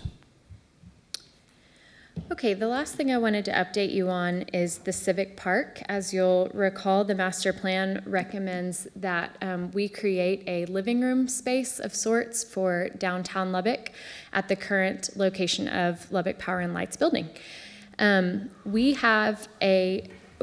City staff, specifically the Parks and Rec Department, has drafted a request for qualifications that we could use to go ahead and move forward on this project.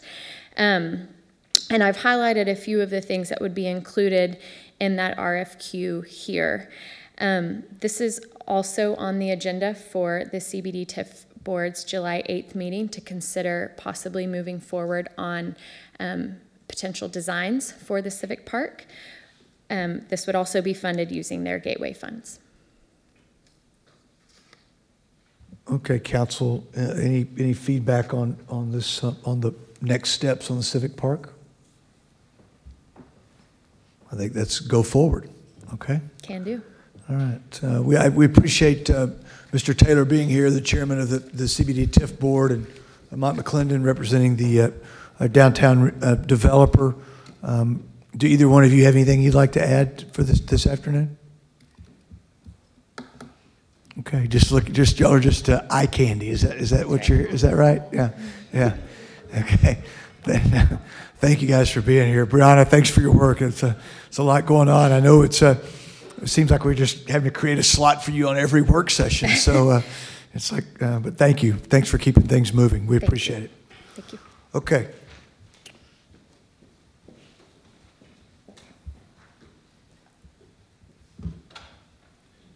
All right, our next item is the COVID-19 update, and I will turn to the city manager, Mr. Atkinson.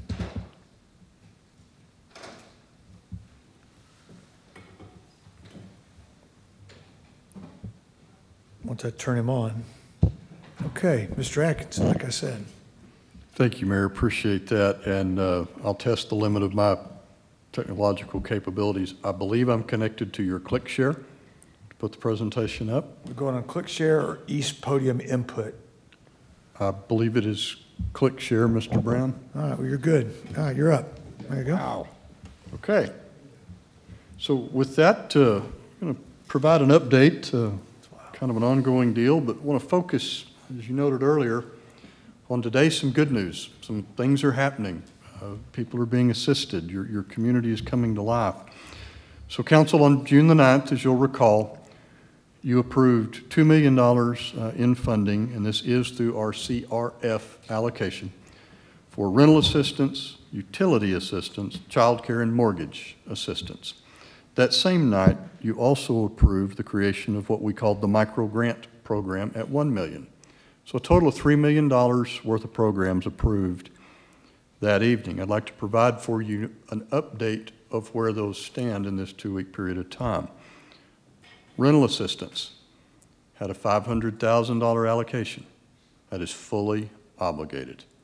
So your community development department and our partners are moving quick, and you're seeing the demand.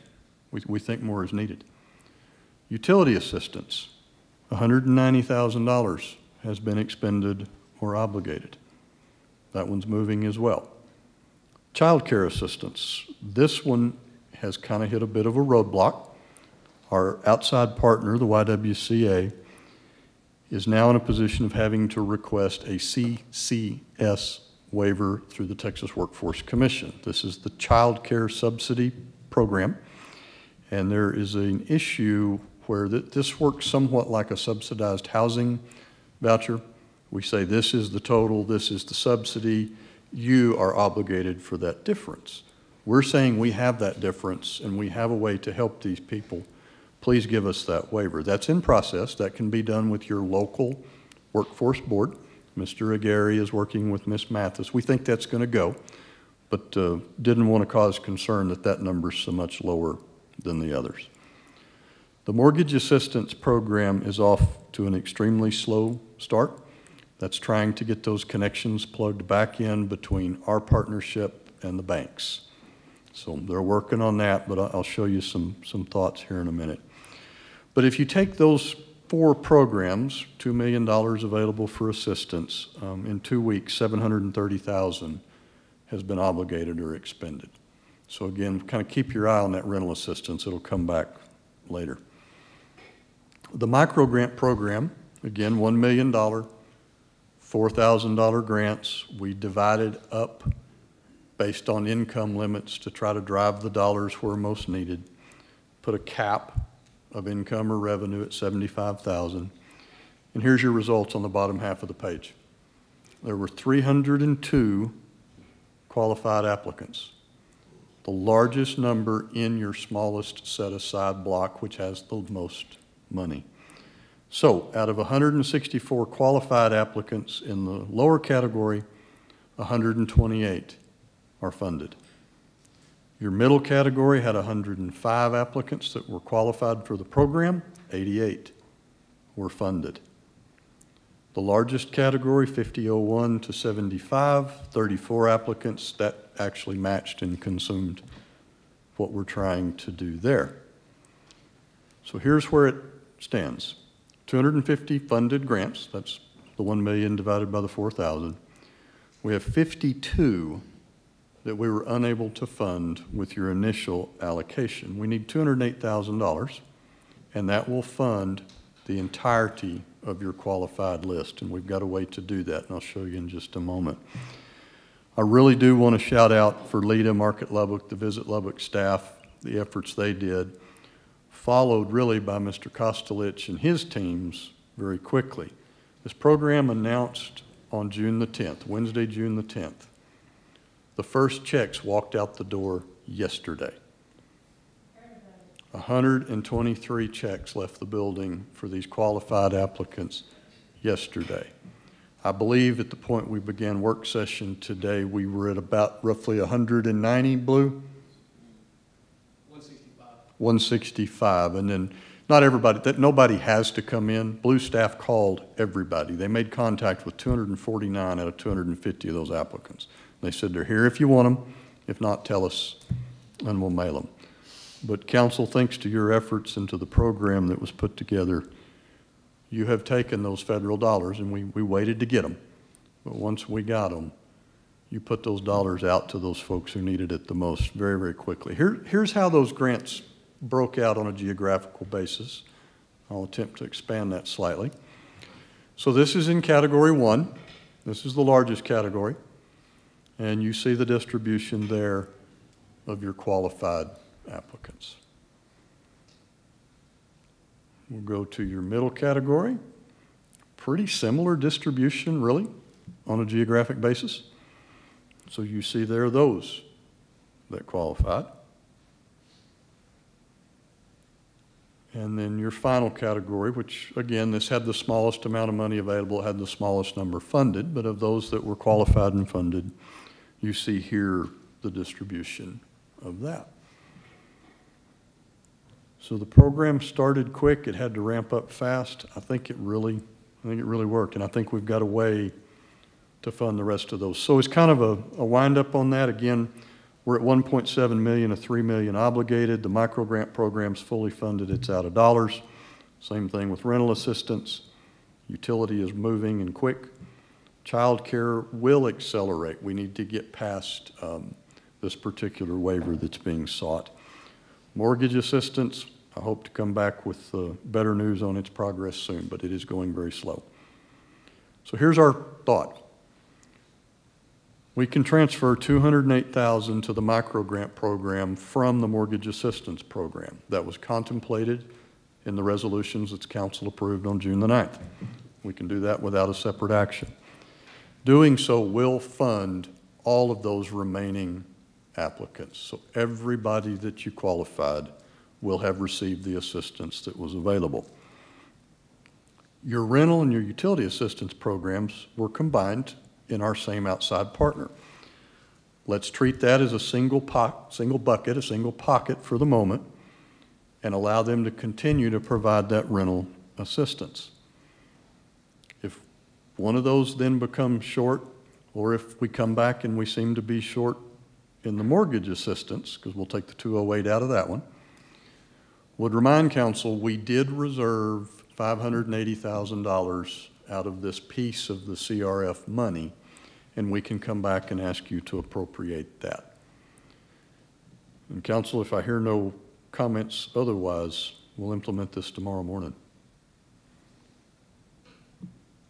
Okay, thank you. That, Ms. Patterson Harris has a comment. I have a question in reference to those 52 that we were not able to serve. What's the breakdown on them according to the 3 different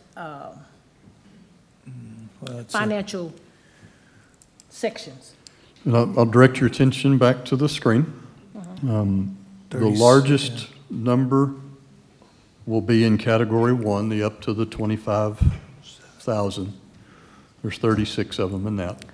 So 30, okay, there you go. Okay, I see it now what you're saying. Okay, because I was looking at there's a difference right there. Yeah, I apologize, cool. I didn't. So basically those 52 will consist of the first 2 categories. That's right. Entirely. And Okay. 2/3 of those are in the lowest, on Okay. the Okay.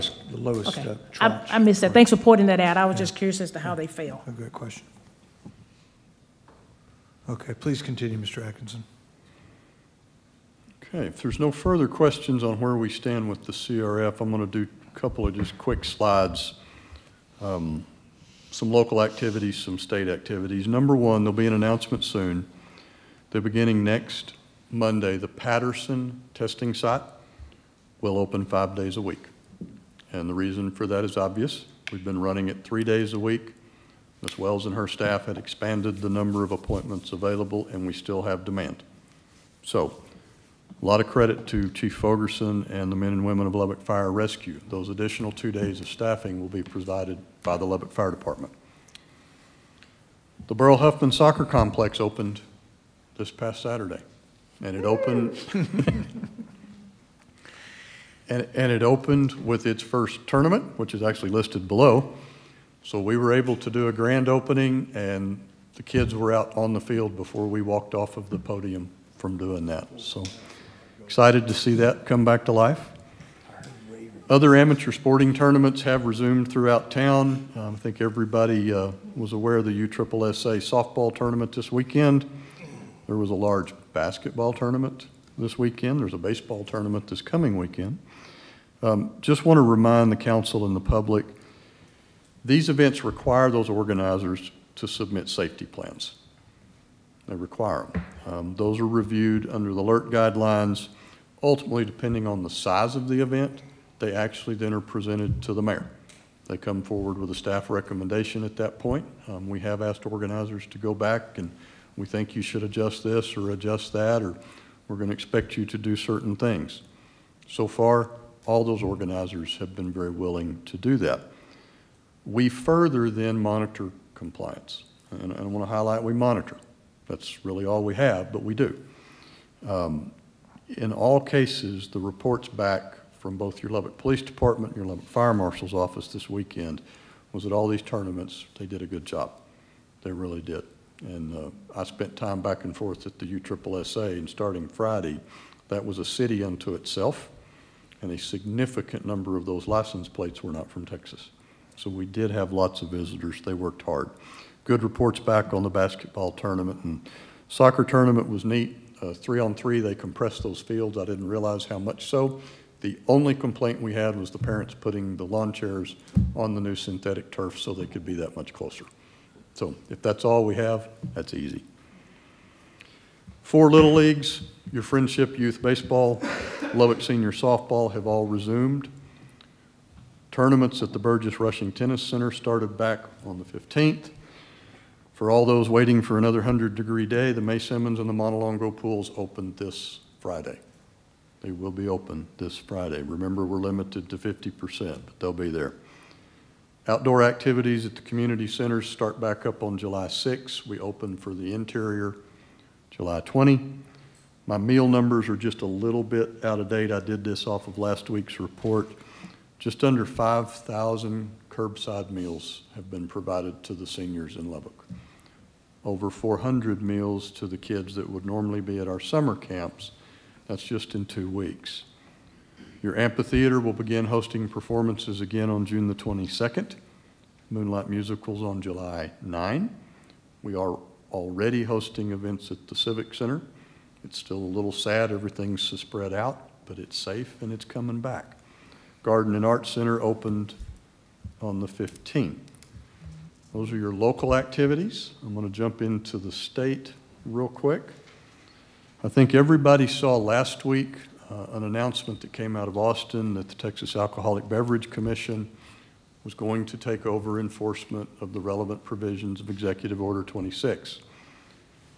Their announcement said, if we find a licensee, so you're licensed to serve alcohol on premise, if we find a licensee in violation of that order, first offense is a 30-day suspension and the second is a 60-day suspension of that license. As of last night, TABC Austin announced that there had been 17 suspensions statewide, one of which is here in Lubbock. June 22nd, so yesterday, Governor Abbott conducted a press conference, kind of a not change in information, a change in tone. And that tone was that the recent increase in positive cases and hospitalizations was unacceptable. And the governor made that very explicit. Equally explicit, though, were the comments by Drs. Urwas and Dr. Hellerstadt. Statewide hospital capacity is sufficient at this time, and we do not have any major hospital that's gone into what they call surge. They're all pre-surge. At the same time, both state-level doctors reminded us that the plans are in place to go above existing capacity, and any hospital that does that will be supported by the state.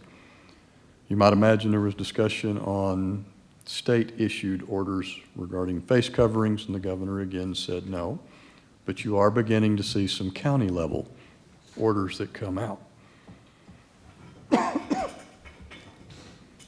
So we'll talk, this final slide, we'll talk about that. Bexar, Hays, Travis, Hidalgo, El Paso, Dallas, Harris, and Nueces counties have all issued or announced issuance. There's also a couple of city-level announcements that have gone out. We've tried to just synthesize what's out there. They're all relatively similar. So I'm going to call out really the two key features we see in those county-level mask orders. The first is to require a business to be required to develop a safety policy and plan, and that's the general term used. And that plan must, at a minimum, require that employees and patrons of the establishment wear face coverings. There's obviously exceptions when appropriate. Would call out that some of these orders listed above note that there is a potential of a fine-only penalty, but the penalty is issued against the business. Some remain silent. There is no call-out to that. The second key feature you find in these face coverings or mask orders are that the public, and most of them say 10 and older, the public is required to wear face coverings in a public place, and again, they list out reasonable exceptions. If you maintain social distancing, if you're only with members of a household, certain exercise activity, if you're in your car, medical reason, things like that. All of them that I've read on Category 2 specifically call out that there's not a civil or a criminal penalty. And of course, that's very consistent with the governor's order. It prohibits that, and these honor it. The first category appears to me to be more keyed to a statement that's in the current governor's order that says a business may require face coverings. A business may require. So then these say, yeah, and we say that business you should require.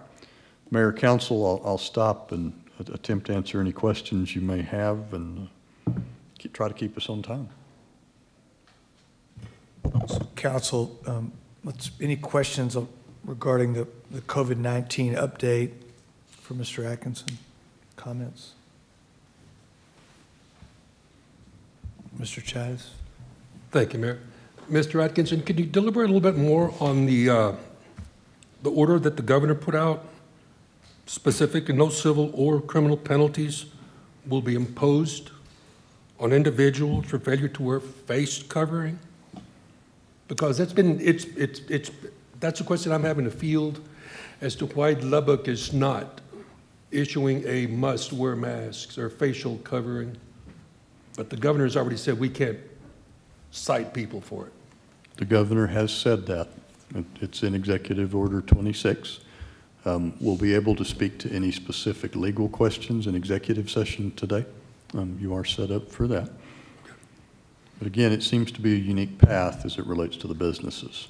But none of the orders that I have read on that public category, none of them assess a civil or criminal penalty, and they in fact state there is no civil or criminal So basically penalty, what they're and doing, that they're, matches the order. they're just recommending, suggesting that they should, In not that they in will. strong language, they're saying you should, Right. but there is not a mechanism to compel it. Thank you, sir. That answers my question. Thank you, Mayor. Thank you, Mr. Tice. Ms. Joy? Mr. Atkinson, in the governor's discussion, I think this last bullet point about public, generally 10 and older, require face coverings, is that the little nuance that the governor was referring to, that some of these counties and cities are using because they are accepting, so if someone is social distancing, then they don't have to wear a mask? Is that the little nuance that he was talking about? In my opinion only. Okay. The nuance that he's referring to is in the first bullet. Okay. So recall that the executive order says that a business may require. A business may require. What this first call out is, and I'm specifically using the Bexar County order, and you each have a copy of that and it's highlighted. What it appears to be is the county order says business, you must have a plan, and the plan must require masks. So it appears, and we'll field better questions in executive session, it appears that what that is telling you is the enforcement is against the business. It is not against the patron nor the employee. But the second bullet point seems to require everybody to wear face coverings in public places if there is no social distancing or you're a member of the household. And to me, that seems like somebody's taken something from the governor's orders, and I say orders because there's more than one, Yes. to say that they can do this. What they are doing is saying no civil or criminal penalty, which there's not much enforcement, but I know we're going to be asked about these counties and cities that have this requirement. How do we answer them? I don't know that there's a good answer for that. You have orders issued by several counties that say you must do this, subject to certain exceptions. And then in all cases, they turn around and say there is no civil or criminal penalty for failure to do so. And in fact, if you give me just a moment, I may be able to pull that text up.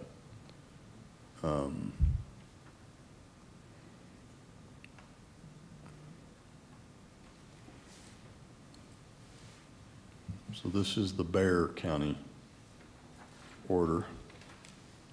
The bottom of that page, general public, all people 10 years or older shall wear a face covering over their nose and mouth when in a public place where it's difficult to keep 6 feet away from others.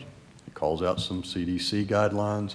It calls out some instruction to employees of the county. The highlighting farther down right there is what matches the order, the governor's order, I'm sorry. Well, to my knowledge, this, the governor has not challenged this order from Bexar County in terms of requiring everyone in public to wear masks unless they fall into this exception. Is that right? I agree with that. He's not challenged this. Okay. Thank you. Ms. Patterson-Harris. Thank you, Mr. Mayor. On a softer note, I just wanted to see, we indicated on the local activities that community center outdoor activities will commence July 6th and the indoor on July 20th. What does that look like? I mean, what types of activities are we talking about? Is that just the use of the facilities or what? It's largely just being able to use the facilities and schedule them for events that are spread out. We have made arrangements for some of our facilities that get rented for an event, that when they're finished, we're able to come in and fog them and clean them, and then if need be, set them off for a day and then bring them back, so. Okay, thank you. I just thought it was important to let folks know, because I think that's really been a huge concern for individuals wanting to have a gathering place because they're not available in other places, so that's good to know. Thank you. Agree. Okay, anything else from Mr. Atkinson? I'd just like to add to the thank you for the large events last weekend and the way our team worked those and worked them up front, and the community, the folks that organize, the ones that are organizing those events. I know we've got a baseball tournament this weekend, I believe. I'm not sure. I can't recall if we've seen that plan yet, but we have seen it, Brianna. I know I saw some yesterday, but we'll continue to learn every weekend. I've been asked a number of times about, how do you safely have a baseball tournament or a softball tournament? I think you put in place the very best protocols you can with all the facts you have at the time, and you try to learn from what you do every weekend. I mean, we're 60 days away from having 40,000 college students in our community. We got to find a way to do that too. So we get better every day. We work on it. We really, though, encourage our citizens to follow, those safety protocols, those personal safety protocols that can, protect them. So it's your face covering, it's your hand washing, it's your not touching your face, and it's keeping your distance. And most importantly, it's common sense. I mean, don't start running with people you haven't been running with. Just be right. I mean, it's you've been with your family, you've been with maybe a bit of an extended group, but that needs to be who you roll with, and that's we're going to continue, as much as we're testing, we're going to continue to find positive cases. But we're watching our hospital capacity very closely, and it actually went down over the weekend. We went from 21 people in the hospital on Friday to 19 yesterday. We'll keep watching that, but the vast majority of those positives in our community are young people. That doesn't make it right, but that's what we're finding, and we're continuing to message to them about how we can control the spread, and that will continue to be, I think, our effort. So, Mr. Atkinson, do you have something to add to that? You're back on. Just to speak directly to your point, as of last night, 567 out of the 1,407 cases in Lubbock are in the 20 to 29 age group. That's 40% of the totality of your cases in that one age group. And of our active cases, it's a much larger percentage. As in active cases, it is the majority percent. Yeah. Okay, Council, we'll move to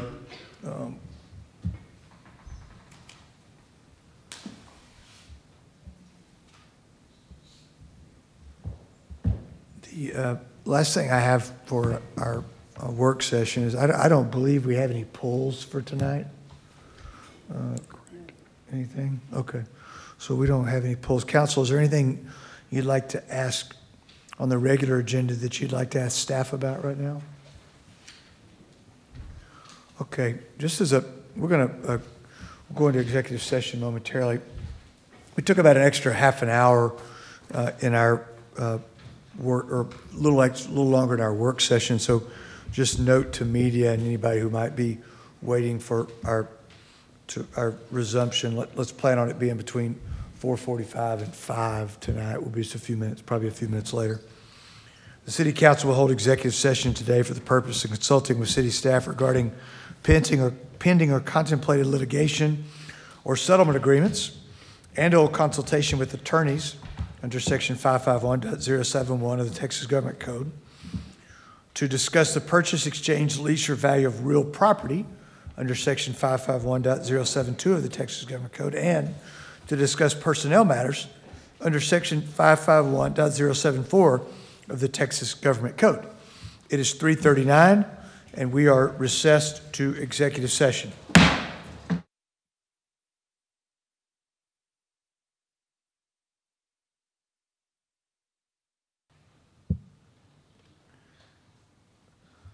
Good evening, everyone. Good evening.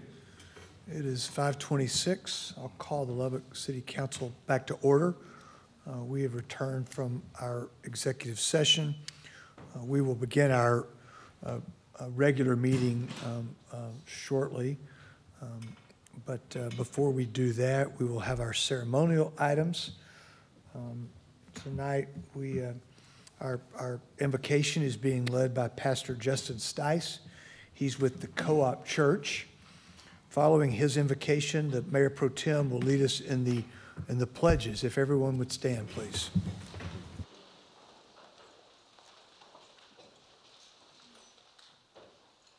pray. Father, I thank you for this city. The city that we get to live in, that we get to work in, that we get to play in.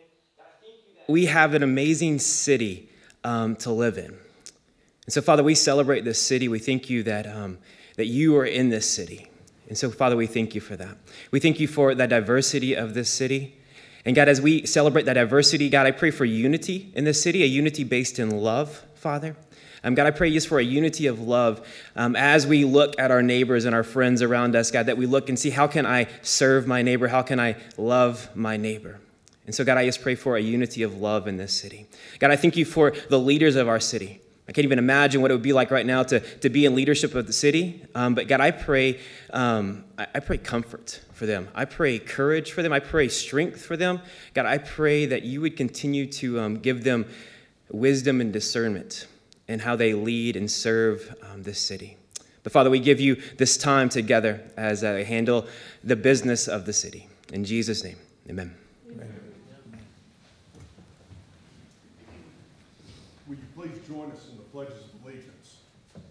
I pledge allegiance to the flag of the United States of America and to the republic for which it stands, one nation under God, indivisible, with liberty and justice for all. Honor the Texas flag. I pledge allegiance to thee, Texas, one state, under God, one and indivisible. Thank you.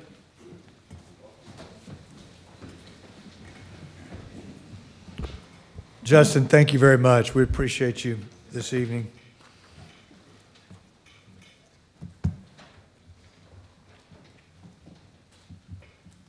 Okay, it's 5:28. I'll call our meeting to order. Today is Tuesday, the 23rd of June, 2020. Lubbock City Council is in our regularly scheduled meeting. Our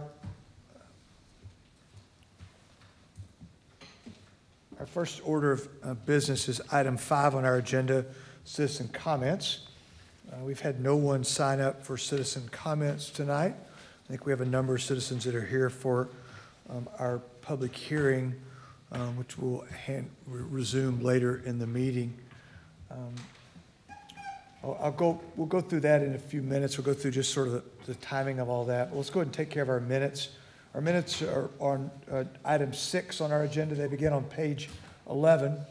The minutes from the April 29, 2020 special city council meeting at the Lubbock Economic Development Alliance, as well as the May 26, 2020 regular city council meeting, the May 27, 2020 special city council meeting to discuss impact fee and land use assumptions, and also the May 28, 2020 special city council meeting, that public hearing for impact fee and land use assumptions. All those minutes were included in our packet. Council, is there a motion to begin consideration of those minutes? Move to approve. Second. There's a motion by Mr. Massengale and a second by Ms. Joy. Are there additions or corrections to the minutes? Okay, all those in favor of the motion to approve the minutes as presented, please say so by saying aye. Aye. Any opposed by that same sign? The motion carries 7-0. Okay, we'll move to our consent agenda. It begins with item 7.1 on page 33. There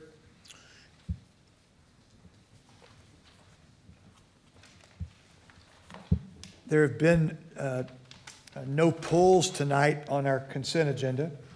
So just as a reminder for those watching us or here with us tonight, the consent agenda is comprised of items considered to be routine that are enacted by one motion without separate discussion. If the council desires to discuss an item, that item is removed and considered separately. And as I just indicated, we don't have any pulls tonight. So I'll open the floor for a motion on the consent agenda. Move to approve. Second. Got a motion from Ms. Joy, a second from Mr. Chidas. All those in favor of approving the consent agenda, please say aye. Aye. Any opposed by that very same sign? Motion carries 7-0. Okay, council, we'll move to our regular agenda. The regular agenda is it's item 8. It begins on page 343 with item 8.1. Before we begin the regular agenda, just a couple bits of housekeeping. One, we're going to ask everyone to be seated in the chambers tonight, with the exception of media and senior staff that have given up their seats, so citizens can have a place to sit. We will do sort of a one in, one out, so if someone leaves, we'll bring somebody in. And we do have overflow seating outside, which should take care of anyone who's here for any item. Certainly, we have a number of regularly scheduled public hearings from planning tonight, and we will take care of those tonight before we resume our public hearing from engineering, and that'll be our last item. So 8.2 will follow. 8.2 will follow item 8.8 tonight. Okay. All right. So let's go to item 8.1. Item 8.1 is on page 343. Council, this is the resolution that or the posting for a resolution that we've now had on our agenda for a number of meetings in a row. It gives us the ability, if we need to make a change to our disaster declarations regarding the COVID-19 pandemic.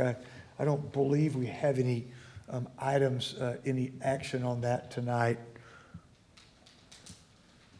Okay, so we will move to item 8.3. Item 8.3 is on page 405. Items 8.3, 8.4, 8.5, 8.6, and 8.7 are all public hearings. They're brought to us from planning. They're the first read of zoning cases. Council, if it pleases you, we will have Mr. Isom do an overview of all of those, and then we'll decide how we want to handle the public hearing and how we consider the items. Okay? Is that fine, Council? Did you include 8.8? I'm sorry? And 8.8. I'm sorry, you're right. Yeah, that's right. Thank you. Okay, so let me get, see if I can't get Mr. Isom on here. All right. Brian, please take it away. Good evening, Mayor and Council. Item 8.3 is case 355A for Prudential Enterprises, represented tonight by Hugo Reed and Associates.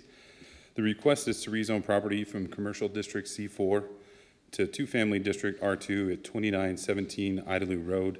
The purpose of this is to construct a series of duplexes on the property. 18 notifications were sent out, and we received none in favor or in opposition. Here we show the subject site outlined in orange, generally located west of Idalou Road on the south side of East 7th Street. In this aerial, you can see the undeveloped nature of much of the property in this location. The existing zoning is C4 with additional C4 property along Idalou Road with single-family R1 beyond to the west and a mix of single-family and two-family beyond to the east. The future land use map calls for light retail and commercial along this portion of Idalou Road. Here we show some subject site photos that show the existing site as well as some of the development within the area.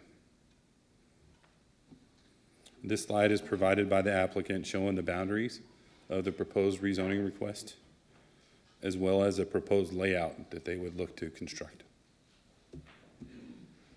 So the future land use map does call for light retail and commercial in this area, but neither the existing C4 zoning nor the requested R2 zoning fit into this category. However, the proposed R2 district could serve as a suitable buffer to the single family to the west from the other C4 zone property in the area. The proposed use is compatible with both present and expected uses and development in the area, and the site has adequate public access and infrastructure. And the Planning and Zoning Commission recommended approval of this request by unanimous vote. Okay, thank you, Mr. Isom. Any questions, council, for Mr. Isom on item 8.3? Okay, please continue to 8.4. Item 8.421, if you're following at home.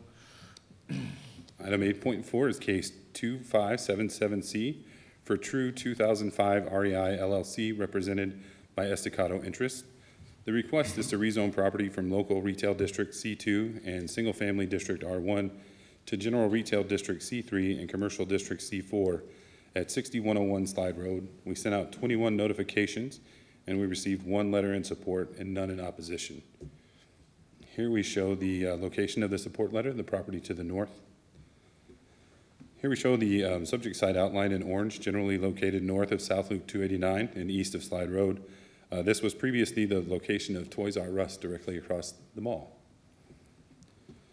So what you'll see is an existing zoning mix of C2 and R1 for the abandoned right-of-way with single family to the east and some general retail to the south with local retail to the north.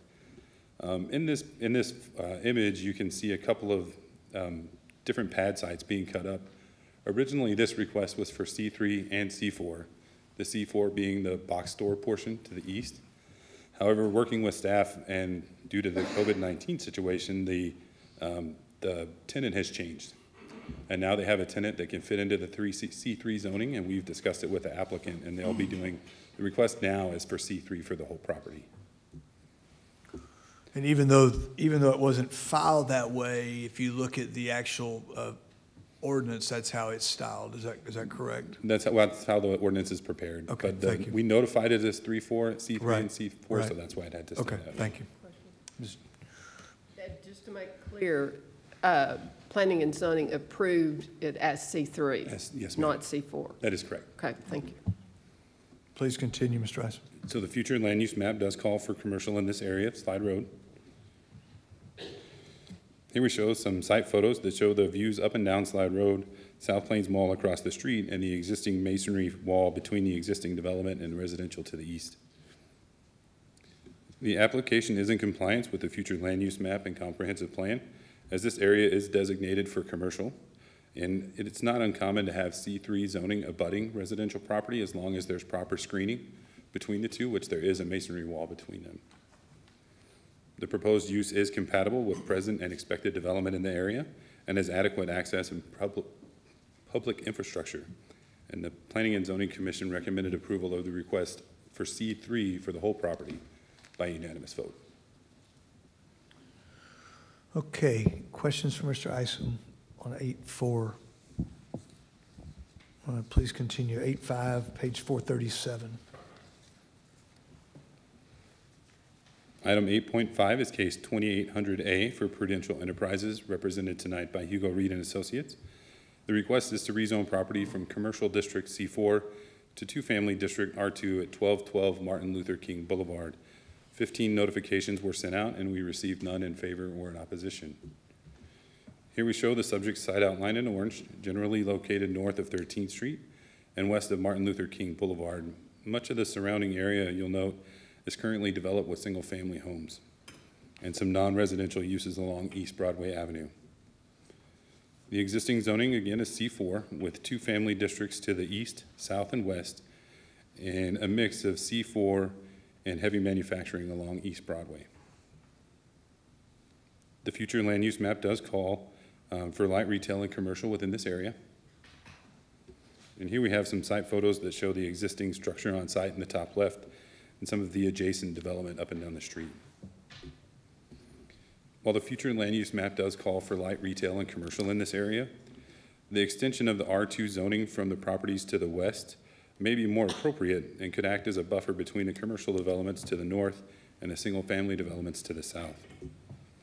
This proposed development is consistent with present and expected development in the area, and the property has adequate access and public infrastructure. And the Planning and Zoning Commission recommended approval of this request by unanimous vote. Thank you, Mr. Isom. Any questions on 8.5? Okay, let's move to item 8.6. It's on page 449. Item 8.6 is case 2895P for Robert Grimes. The request is to rezone property from Garden Office GO to Local Retail District C2 for properties located at 8705, 8713, 8721, 8901, 8905, 8909, 8913, 8917, and 9103 Milwaukee Avenue. The intent of the request is to provide additional flexibility in the allowed uses that would be able to go on the property for the different tenants, as well as additional sign standards that are really limited in the Garden Office District. We sent out 57 notifications and received 1 in favor and 1 in opposition. Here we show the location of the support and opposition. Neither letter that was submitted to staff really gave any opinion on why they were opposed or in favor. Here we show the subject site outline in orange, generally located north of 92nd Street and east of Milwaukee Avenue. The image shows the portions of the development that have already been constructed, as well as some of the vacant portions that are shown here are actually under construction at this time. The existing zoning is Garden Office with single family to the east and west, and Garden Office and General Retail to the north, and Garden Office and General Apartment Medical to the south. This may look a little bit familiar as the small cutout piece in the middle of all this was recently rezoned to Apartment Medical. The future land use map identifies office as being appropriate in this area. And the site photos show some of the completed construction within the development, as well as what's under construction and the 2 subdivisions to the east and west. While the future land use map does show that the site is designated as office, the proposed use wouldn't significantly change the intent of the map, as this district would also allow for the professional office development to continue, while allowing the flexibility to include other tenants. The proposed development is consistent with present and expected development in the area and has adequate access and public infrastructure, and the Planning and Zoning Commission recommended approval of by a vote of 7-0 with 1 abstention. Questions for Mr. Isom on item 8.6? Mr. Isom, I noticed in the proponents' write-up that they were, one of the reasons for asking for the zoning change was around signage. Can you explain the difference in the signage requirements on this? So in Garden Office, you're limited on the size of your signage, your wall signage, and your monument sign. So for a wall sign, you're limited to 10% of the wall area of one wall, or 5% of 2 walls, or 50 square feet, whichever is less, and typically you get stuck at that 50 square feet. Where C2 would come in is all site signage is limited to an amount based off of your lineal frontage. So I picked an easy number of 100 feet. If you had 100 feet, you could get 1.5 square feet for each linear foot, which would allow you 150 square feet of signage for your whole site, which means wall signs, monument signs. So for them, if they had no monument sign, they could actually have 150 square feet potentially for signage around their building. So that's what they're looking at, is increasing that square footage. Thank you. Anything else on 8.6? Okay, let's move to item 8.7. It's on page 471. So item 8.7 is case 2933G for Beaton Bow Homes, represented by Chris Berry. The request is to rezone property to 2-family District R2 from single-family R1 with reduced setback for garden homes, and two-family districts at 9701 Upland Avenue. We sent out 57 notifications, and we received 1 in favor and 1 in opposition. Here, the response map shows both the support and opposition along 95th Street. While the opposition didn't include any reasons, the support did state that they felt like this development is needed in the area. Here we show the subject site outlined in orange, generally located north of 98th Street, east of Upland Avenue. The existing zoning on site is R1 with specific use for garden homes and two-family district. Again, this is another site that should look very familiar to you, as the zoning for this was approved in April. However, due to some technical and layout issues, they're having to swap part of their development, and it just seemed easier to go for straight R2 all the way around. The future land use map indicates low-density residential is appropriate for this area. And our site photos show the single-family subdivisions to the north and east, and the remainder of the property in the area is mostly vacant. The applicant has supplied staff with a proposed layout for the development, which would yield a total of, I believe, 42 lots, as well as some images that they've provided for their duplex product. The proposal is in compliance with both future land use map and comprehensive plan, as this area is designated as low-density residential, and R2 zoning does allow for single-family homes as well as two-family homes, which can act as a buffer between the commercial on the hard corner and the existing neighborhood. The proposed development is consistent with present and expected development in the area and has adequate access and public infrastructure. And the Planning and Zoning Commission recommended approval of this request by unanimous vote. Okay, thank you, Mr. Isom. Any questions on 8.7, council? All right, let's move to item 8.8. It's on page 487.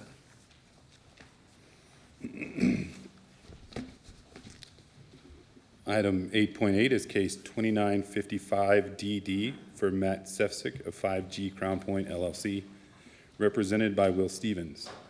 The request is to rezone property from Garden Office GO to High Density Apartment A2 at 7102 Ironton Avenue. We sent out 8 notifications, and we received 1 in opposition and none in favor. The response map shows the opposition located across the street to the northwest. This property is an existing apartment complex, and the opposition was essentially they were against adding any additional apartment complexes to the area. Here we show the subject site outlined in orange, generally located south of Ironton Avenue and west of Iola Avenue. The existing zoning is garden office, with a mix of 6 different districts in the immediate area, including high-density apartments to the north and south, single-family to the east, and 4 different commercial districts to the west. The future land use map does identify this area as appropriate for high-density residential. And the site photos show some of the undeveloped state of the subject site with additional construction occurring to the east and to the north.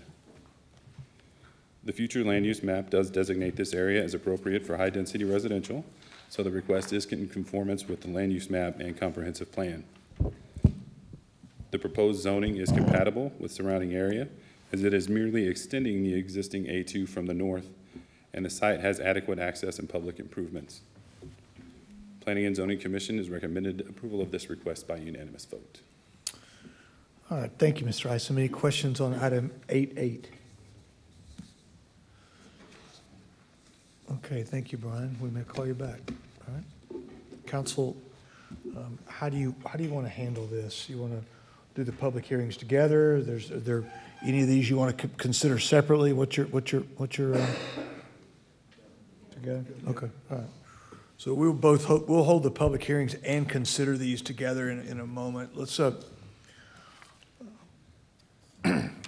the public hearings for items 8.2, 8.3, 8.4, 8.5. Excuse me. Start again. Let's open the public hearing for items 8.3, 8.4, 8.5, 8.6, 8.7, and 8.8. I will open that public hearing now. Let's ask anyone in opposition to any of those zone cases to please come forward. Anyone in opposition to 8.3, 4, 5, 6, 7, or 8?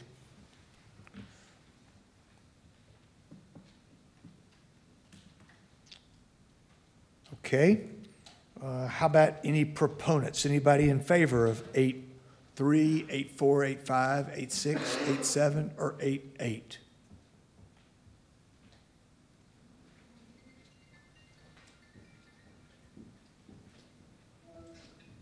Evening.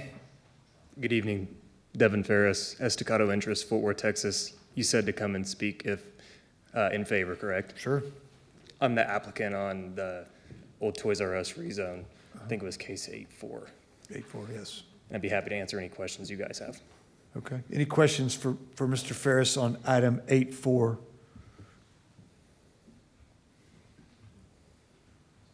What's your plan for the property? We're going to lease the old Toys R Us building to a regional plumbing, electrical, and mechanical hardware retailer called Lock Supply Company out of Oklahoma City. And then we're going to put a Murphy Express gas station in the parking lot, and we'll have a third pad we'll put a quick serve restaurant on. Good. All right, thanks for being here. Thank you. Appreciate it. Any other proponents of any of the zone cases, 8.3, 8.4, 8.5, 8.6, 8.7, 8.8? All right, we'll close the public hearing.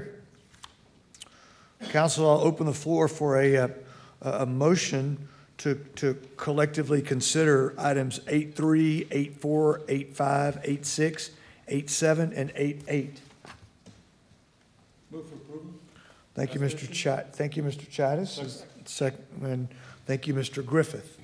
Okay, council, any discussion on the motion on the floor? Do we need Mr. Isom back for anything, or we good? Ms. Patterson, turn your mic, hit your button there, please, ma'am.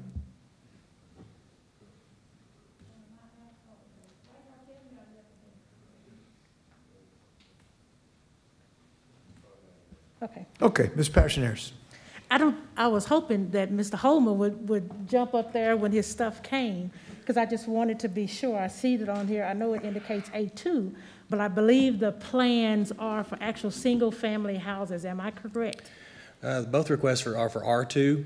The first one you heard this evening, item 8.3, we are planning on building duplexes at that location because we're right next to the Idalou Highway. Yeah. On the other one, we're platting that for a single family. Okay. Yes. Okay. That's all I have.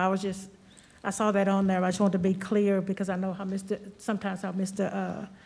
Castillo asks for stuff to be A2 and he looks at doing single family. So thanks for that information. So that'd be 8.3 and 8.5, right? Yes, Is that sir. right, Terry? Yeah. Yes. Okay, thanks. All right. Anything else for Mr. Holman? Okay. All right, thank you. Council, any other comments or questions on these questions for staff? Okay. Got a motion on the floor to approve items 8.3, 8.4, 8.5, 8.6, 8.7, and 8.8. All those in favor of the motion, please say aye. Aye. Opposed by that same sign. Motion carries 7-0. Okay. We'll now move to item 8.2. Item 8.2 is on page 344. Before we resume the public hearing, I know we have a quick update from staff on this one. I'll turn to Mr. Atkinson first. Thank you, Mayor. That is correct. Mr. Mike Keenum is here. Mr. Whitaker is here. They have an abbreviated presentation. Council, you've seen this before. The items that are in the presentation tonight, though, are those that are strictly focused upon the item that's before you tonight, that being the land use assumptions and the capital plan. So, Mike, you're Jeff going to begin? Looks like Jeff's going to begin. Good evening, Mayor and Council. Good evening, Mr. Whitaker. This is going to be a relatively short version, basically what was presented in the previous public hearing, but for those who are watching for the first time, we wanted to have the opportunity to make sure that they were understanding what was being adopted tonight. So this is a continuation of the May 28th public hearing, and remember that tonight we're here to consider the service areas, the land use assumptions, and the capacity plans. Comments that may be received during this presentation could affect the actual report that gets presented. Mr. Whitaker, can you switch your laptop so we go into presentation mode, please? It'll give a little, I think it'll be And I'm not sure, how do you do that in PDF? I'm sure there's a way to do it. I know you can get rid of the tiling on the right side there. Looks like we've got some help coming here.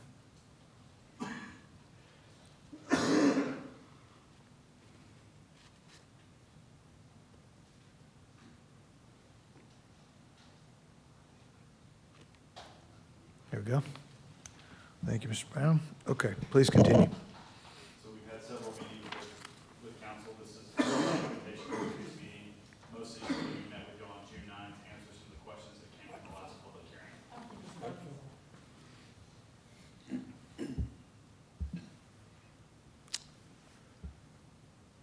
hearing. Okay, you're on now. This is the list of the previous council meetings we've attended. The most recent council meeting was on June 9th, in which we walked through some of the questions that were received during the May 28th public hearing. If you recall, the city is divided up into service areas. The important item about service areas, when we collect money from those service areas, they have to be spent within those service areas. For water and wastewater, it's relatively simple. It's one service area for the city. For roadway, we divided that up into service areas, and those service areas are on the map and you see in front of you. For growth projections, we looked at various growth projections. What the Capital Improvements Advisory Committee decided to move forward with was what was recommended in Plan 2040, 2.5% growth rate. The map to the right shows the areas of the potential growth, that is number of people that are going to move to this area for the 2040 plan. What was considered for growth was the upcoming census year. Oftentimes during the census year, we see somewhat of a recorrection in the amount of growth.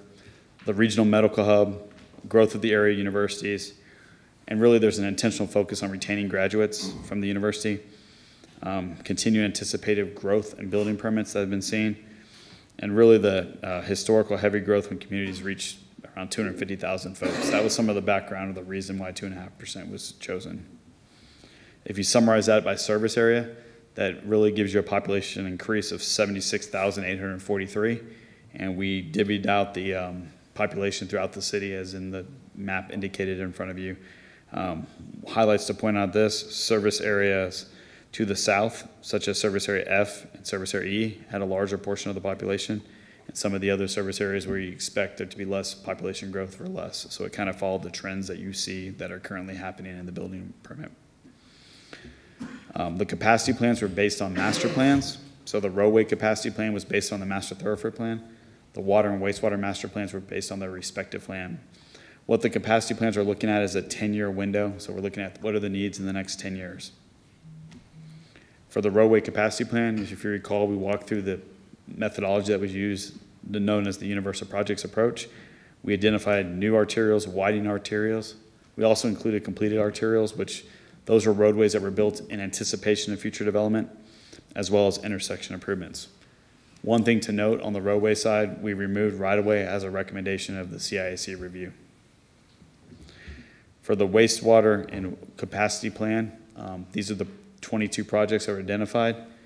Note on the wastewater capacity plan that the existing projects were removed per CIAC review. Similarly, on the water capacity plan, happens to be 22 projects as well, and the existing projects were removed per CIAC review. The CIAC actions, the first action they made was on September 5th, 2019, and that was a recommendation for approval of the land use assumptions and the service areas that I presented. And then on March 9th, 2020, they recommended 6-1 for the roadway, water, and sewer capacity plans that were presented before you. So today's action is the public hearing, the continuation of the public hearing. Council has several options they can do. They can approve as presented, approval with further comments, approval with modifications before the second public hearing. And the main purpose of this public hearing is to incorporate the comments so that when the second public hearing happens, the plan is known of what is being included. It's important to note that this public hearing is not making the policy recommendations. It's not improving an impact fee rate. And the final report is not adopted until the final ordinance is adopted, which is at the second public hearing. With that, that was the brief overview of the presentation for tonight. Okay, thank you, Mr. Whitaker. Any questions for Mr. Whitaker? Okay. So, thank you, Jeff. Mr. Keating, anything to add? Okay, I want to make sure that council and those here that we're clear that the item in front of us tonight and the public hearing are related to really two items. The land use assumptions that Mr. Whitaker just covered and the capital improvement plans that Mr. Whitaker covered. If we approve that, if we considered and approved that resolution tonight, it would go back to the SEAC, the Advisory Committee of Citizens, for them then to make another set of recommendations, bring us another report, which we would receive and have future hearings prior to a potential vote to consider adopting impact fees. Okay? So the public hearing tonight, the comments need to be pursuant to not really whether you like impact fees or don't like impact fees. What we're here tonight is to hear your input on what we've got to make a decision about. Land use assumptions and the capital improvement plans. Okay? So I want to make sure that's first and foremost that's clear. Second, we did this 3 weeks ago. We did it very well. We had a lot of good input, and we had a very civil discussion. I expect it to be that way tonight. No clapping or jeering. We want to make sure that everyone is heard, and most importantly, we need to be able to hear. And some of us, that's getting a little more challenging every day. Okay. If there is someone outside who wants to speak, when we'll have the opportunity to bring those folks in too. We're not going to preclude that, but we expect that that be handled that way. One final thing: if your cell phone is not silenced, please do that now. And Mr. Atkinson, unless you have anything else, we'll go ahead and get started. Okay, so we're going to resume the public hearing for land use assumptions and capital improvement plans. And I'll open the floor for citizens that would like to speak.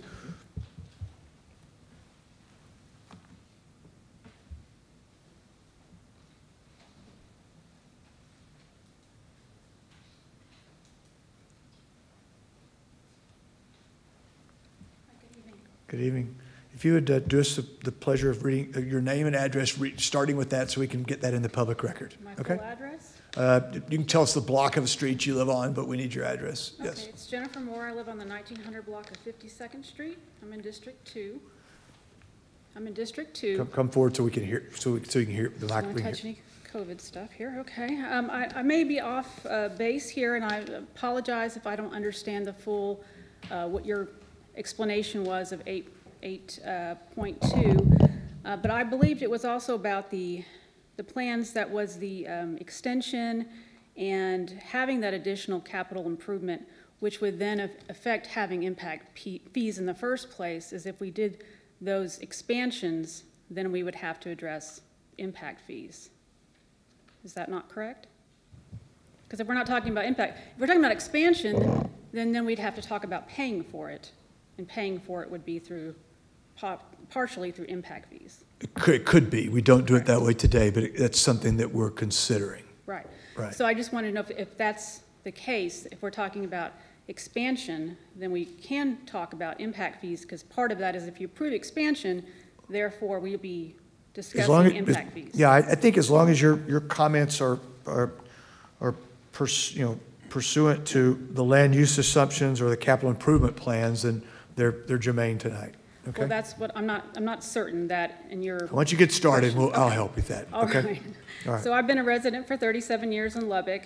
I currently live inside the Loop in District 2, and my neighborhood has inherited a lot of the problems that were the North Overton, so that migration affected my neighborhood.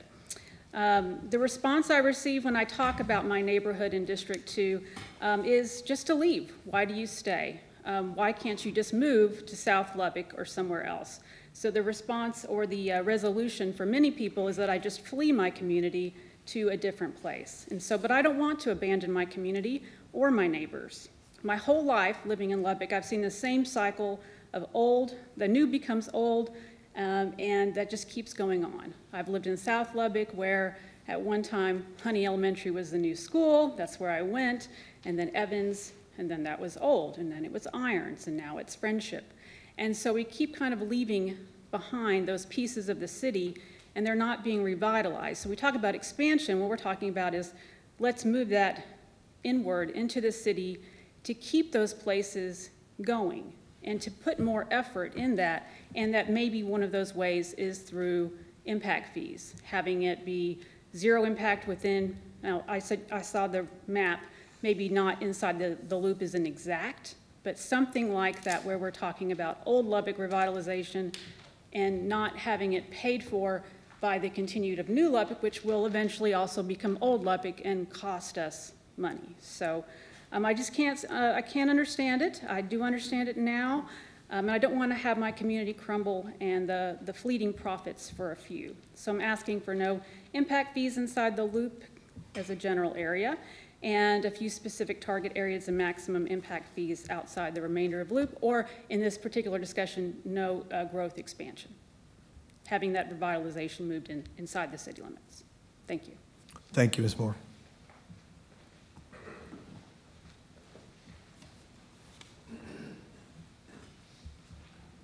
Good evening. Mayor, council, how are y'all tonight? Good, thanks. I will be brief.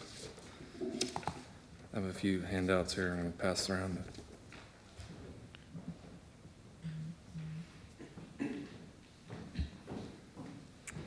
Jordan Wheatley, 11201 Norfolk Avenue. I'm the Impact Fee Task Force Chairman. Again, representing the West Texas Home Builder Association, the Lubbock Apartment Association, the Lubbock Association of Realtors, and the Chamber of Commerce. Sum total of about 4,500 member companies and multiple thousand employees. Since our last hearing, I have had good conversations with Mr. Keenum. He has answered our questions pursuant to what we're talking about tonight. So I appreciate him being in good contact with me and our group. So I have distributed his answers. So our position has not changed. We're still in favor of an impact fee if the number is right, and we know that's in the future, and that's not for tonight. We're still adamantly against impact fees for water and sewer. I've since gone back and looked at the last 10 years of water and sewer enterprise funds and the future 5 years of the budget of the same fund. 5 highlights that I took away from my study are in front of you tonight that I passed out. Total revenue over the last 10 years of the Water and Sewer Enterprise Fund has increased 57%. I know there's been talk of a 2019 being somewhat of an anomaly, but if you look on that same chart, 2014 and 2015 went down 2 consecutive years, only to rebound and increase the next 3 years until the 2019 year that it went down some 10 million in revenue. But overall, I tend to look back at things over 10-year periods rather than just 1 year. But over the last 10 years, this fund has increased 57% in revenues. The total net assets of this system has increased 88%. Talking about net worth. This is almost double in 10 years of this fund. Current reserves beyond the 25% reserves currently today are at 22 million beyond the 25% that is required. The future 5-year budget also reveals that the fund will continue to keep up with demand, and the amount in reserves beyond this 25% required increases to 40 million in 2025. Yes, that's just a budget, but that's what it's stated online. With a total of 80 million in total cash and projected in 2025. This fund and in this budget and in the current budget includes $212 million in projects over the next 5 years. Since this fund has kept up over the last 20 years, which we can safely say that 20 years has been a pretty robust growth period for Lubbock, I believe, and we believe, this fund will continue to keep up. The city will only stand to further benefit due to infill development in the north and northwest as projected by the population map and by the slide that the consultant showed tonight. In the north, infrastructure has been in these areas for decades. This is why I'm personally been developing north of 19th and am developing currently north of 19th. The infrastructure is there. The city will win big on these developments. To conclude tonight, we just ask that this council remove water and sewer impact fees from this study and this process. That's all I have tonight, so appreciate it. Thank you.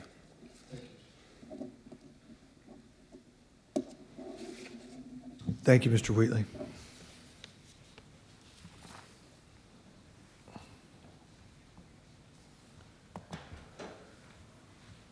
Other speakers?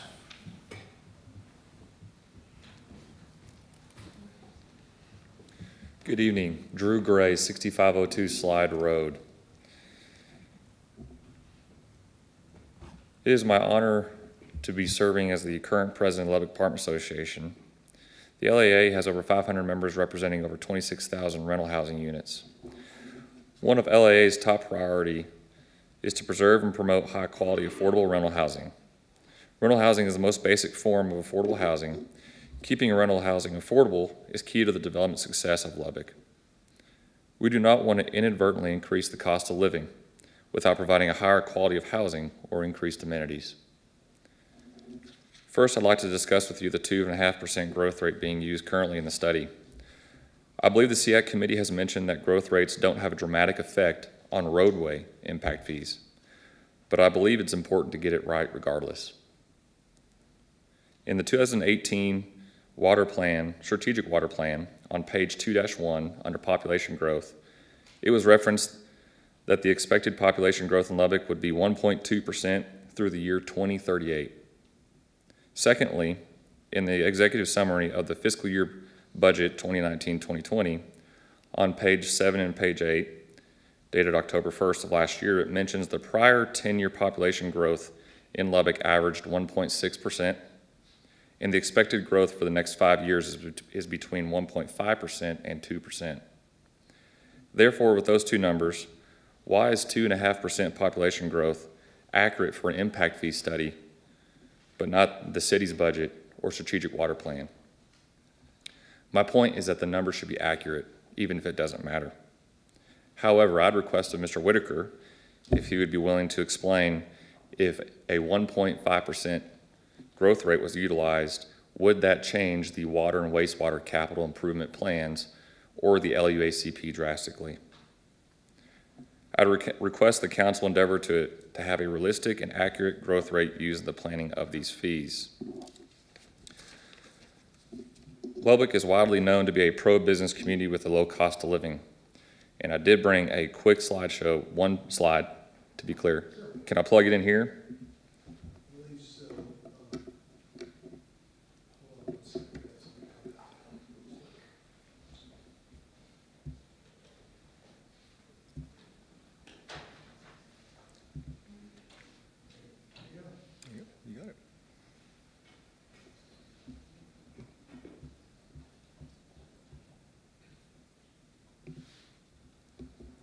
Lubbock is widely known to be a pro-business community with a low cost of living. This has allowed Lubbock to excel in job growth while promoting a high quality of affordable housing.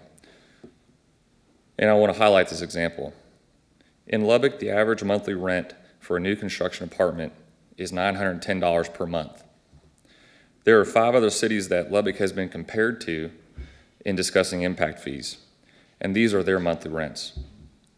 This is average new construction monthly rent. San Antonio, $1,350. New Braunfels, $1,170. College Station, 1,750, Denton, 1,425, McKinney, 1,337. The average of those other cities is $1,406 per month for a new construction apartment. Lubbock at $910 represents a cost savings of $500 per month. I'd say it's pretty great to live in Lubbock. All of these cities recommended here or listed here have impact fees. And I think this paints a very clear picture of how Lubbock is an affordable market compared to most other cities with impact fees. Every $500,000 in impact fees directly increases the monthly rent to a resident by $20. These increased rents will then allow other older existing projects to raise their rents, thus creating a trickle-down effect of rent growth throughout all properties here in Lubbock. This will end up affecting all renters negatively and adding to the cost of living. Currently, a newly constructed apartment complex located in South Lubbock, as proposed today, of the proposed impact fees would incur over $400,000 in impact fees. That's a substantial number, shouldn't be taken lightly. Therefore, I'm questioning if $20 more per month on new construction residents is something we should be considering. Lastly, I'd like to present a very compelling case study on Plano, Texas. In the year 2009, Plano decided to stop charging impact fees due to their rising concerns of stifling development growth in their city. To date, Plano has been a leader in both commercial and single-family development in the last 10 years in Texas without having impact fees. So to conclude, with roadways being the pressing need, we agree roadway impact fees need to be considered. However, to avoid unnecessary cost of living increases and using other cities as an example like Plano, I'd recommend not considering water and wastewater impact fees due to the sufficient funds available now. Thank you. Do you have any questions? Thank you, Mr. Gray. We may call you back if we have questions. Thank you.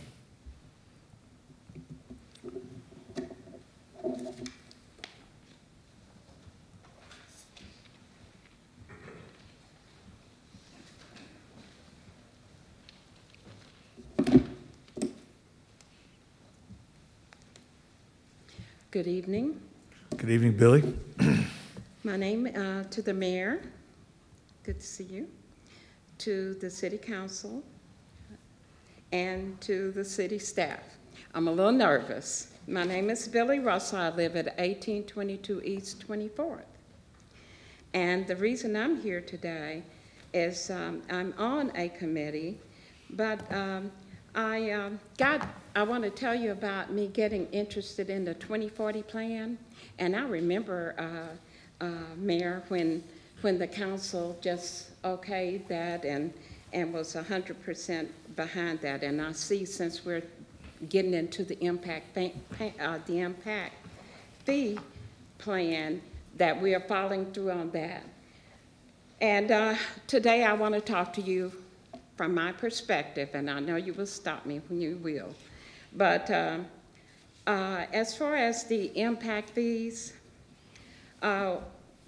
it's okay to have the impact fees, and I know you know it's okay. But in the area where I live, I just say that no impact fees should be attached, and we ask, how do we attach it? But with the new developments of Lubbock and the new housing area, I live in the east part, and I know North and East Lubbock. I don't seem to see them addressed on any of the maps. So for me, and I'm speaking for me, I feel that we have such a good wealth. We're doing great with the downtown area, and I have gone off my script. We're having good in downtown area, but we've kind of lost old Lubbock. I would like to have impact fees for the new development and for the new sub housing, but none for old Lubbock and none for the area in which I live. Thank you, Ms. Russell.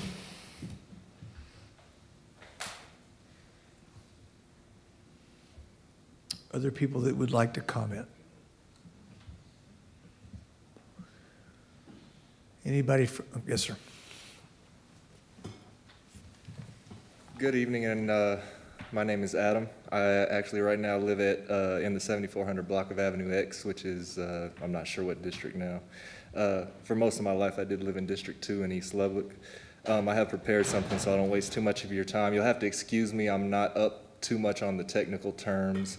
I do know that what I'm speaking to, or what I'm in favor of, is the same thing that Ms. Billy Russell just spoke about, which is the no impact fees inside the loop, but and obviously impact fees outside of that, especially concerning the new constructions in Southwest Lubbock. But I'll just read off my preparation thing, and I'll cut it a little bit even shorter than what I had. So I'd like to start by saying that I speak for those citizens of Lubbock who are very rarely heard in these types of meetings. Citizens who not only are often ignored, but whose opinions have been outright disregarded at almost every turn when it comes to policy decisions in this city. Citizens who know that they live in a different world in comparison to other parts of the city. I know this because I speak as a person of color who was a teenager in the 90s growing up in East Lubbock. I know many of you may not know what that means. Let me tell you a little bit about that. I speak as a grandson whose grandparents and parents had to bear witness to signs on many establishments in Lubbock that read "No colored Mexicans or dogs allowed." Even in the 60s, some of us were told that houses weren't sold to our kind just minutes from where we were living in East Lubbock. The stories from even one of our families about dealing with inequality would be too numerous to list here and have had generational consequences. What we need now is actions that uphold equality in the standard of living here in Lubbock for everybody.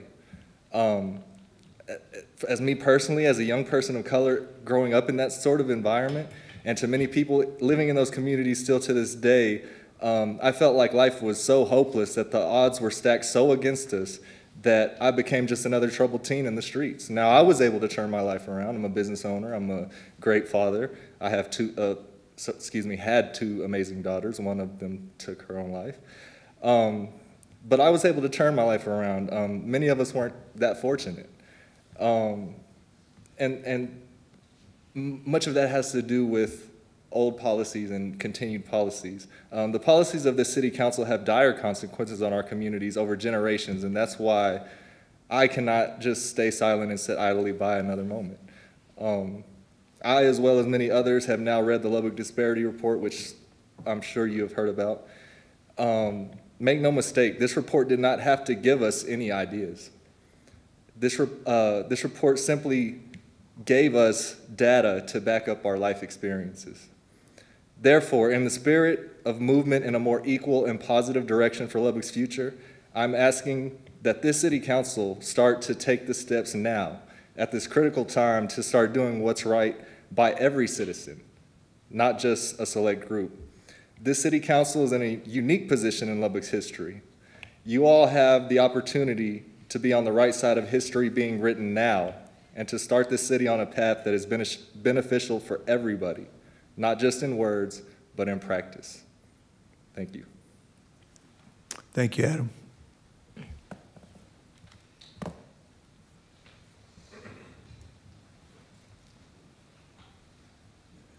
Mayor, Council, my name is Jim Beck, 5632 Duke Street, Lubbock, Texas. I'm a missionary in Kenya, a long-term minister at Carpenter's Church, Open Door, and a professor of missions and Bible at Lubbock Christian University. And with all due respect and sincere compassion and concern, I offer words from the prophet Isaiah 10:1-4, because I believe at least some of you, or perhaps all of you, respect and honor the words of our sacred text, which speak not only of personal morality, but also of social responsibility. The prophet says, "Woe to those who make unjust laws, to those who issue oppressive decrees to deprive the poor of their rights and withhold justice from the oppressed of my people, making widows their prey and robbing the fatherless. What will you do on the day of reckoning when disaster comes from afar? To whom will you run for help? Where will you leave your riches? Your decisions today and every day are concerned with people, often poor people, not just fees and properties and laws. If we ignore the existing neighbors in our already existing neighborhoods inside the loop and focus on new neighborhoods with non-existent neighbors, we as a city fall short of the ideas of our faith and also of our neighbors. Please consider no impact fees inside the loop and maximum impact fees outside the loop. And may God give us all ears to hear what His Spirit says. Thank you. Thank you, Mr. Beck. I would remind speakers that we're not considering tonight policy items as to if we implement impact fees, or if so, if they would be differentiated in a different part of town. Okay, tonight's policy or decision for us is to adopt a resolution speaking specifically to the report supporting the land use assumptions in the capital improvement plans. Okay, so just I think that's worth reminding folks of that. Next person that would like to speak.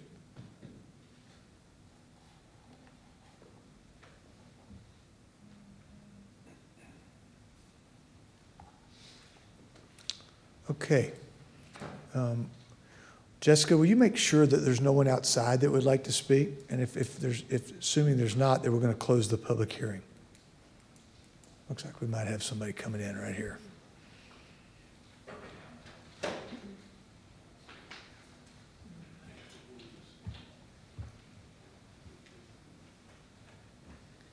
Evening. Hi, I'm Cannon Roberts, 6806 Frankfurt Avenue. We've heard a lot from the special interest groups tonight. And one of the justifications of why we need to keep expanding Lubbock and not make our developers and builders pay their way is because we have a $910 average apartment rental. Someone making minimum wage cannot earn that much money in a month. They can't earn that much money in a month. So it doesn't matter to them. It doesn't matter whether the apartment is $910 or $950 or $30 or whatever the amount they threatened to charge was. So the development that we need inside of Lubbock to take care of old Lubbock, to take care of the communities that have been around for generations, that put most of you in the positions that y'all are in, those are the communities we need to take care of. What we have heard from these builders are threats that if you do not give what they want, they will punish the working people in this city. That is what we are deciding on today. Do we continue to do what the wealthy in this town want? And do we continue to expand the city so that people who make wealth can run away from the rest of the city? Or do we take care of the whole city? And some of the development that was in the disparity report, those were things that the 34th Street Association suggested. And they either couldn't get it past city employees or they couldn't get it okayed by the city council. These aren't new ideas. And the threats from the wealthy in this town are not new either. And that is what we're seeing tonight. Because it's really easy for them to pay these sewer and water fees. They just have to cut into their profits. That's what they're unwilling to do. This is not an unreasonable thing for us to ask. It is not unreasonable to ask that you take care of the city that's there first. The other thing we should do is look at Memphis. Memphis, Tennessee, they continued to annex more and more of the outskirts of their city into their city until they went bankrupt. Because when we keep expanding into South Lubbock, then that puts more pressure on our garbage pickup, it's put more pressure on our solid waste, and it takes longer. And so what happens is that South Lubbock gets the focus because they're the ones who make the most noise. And that's fine, that's what happens, but we need to be aware of that. And right now, our city leaders throw their hands up and act like they don't know that this is an issue, that they don't know that it's the people who have time.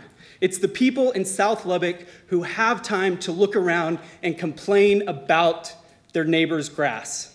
They have time to do this. The working class in the city does not have time to do this. They don't have time to show up to these meetings.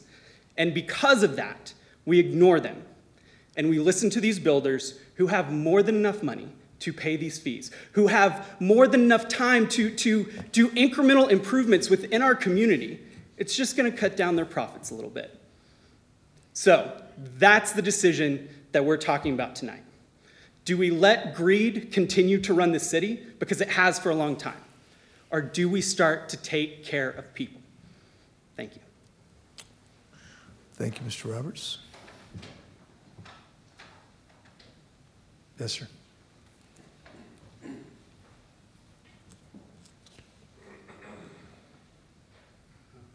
Mr. Mayor, City Council, my name is Marcus. I live on the 3400 block of East 14th Street. I just moved here about 5 months ago. And I've heard some disturbing things and seen a few things that are kind of disturbing to me. And I hear land use assumption, and I'm wondering what's going on because people are talking about expansions here and expansions there while other parts of this city are decaying. And I've only been here 5 months and I can see that.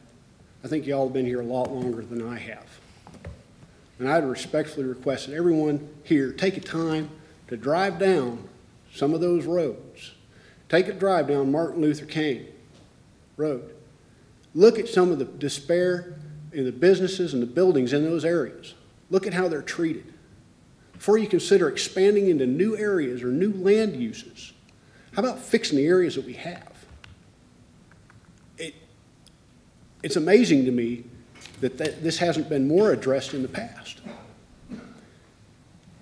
And without wanting to bring up a bunch of political argument or discussion of what's going on in the news and TV, it's amazing to me that this has happened because I've heard nothing but racial disparity since I moved here. Talking about how the east side of Lubbock is not the place I want to move to, as was suggested to me by a home inspector because of the color of my skin. Now, I don't know because I'm not from here. But when I hear these things and I see them, in the 5 months I've been here, that brings into that makes me question everything. What's going on in this city? And you all have a duty, in my opinion, to serve the citizens equally and fairly. Now, when some of these folks come up here and they talk about, on another note, when they talk about expansion and fees and land use appropriation and whatnot, are people considering the long-term effect?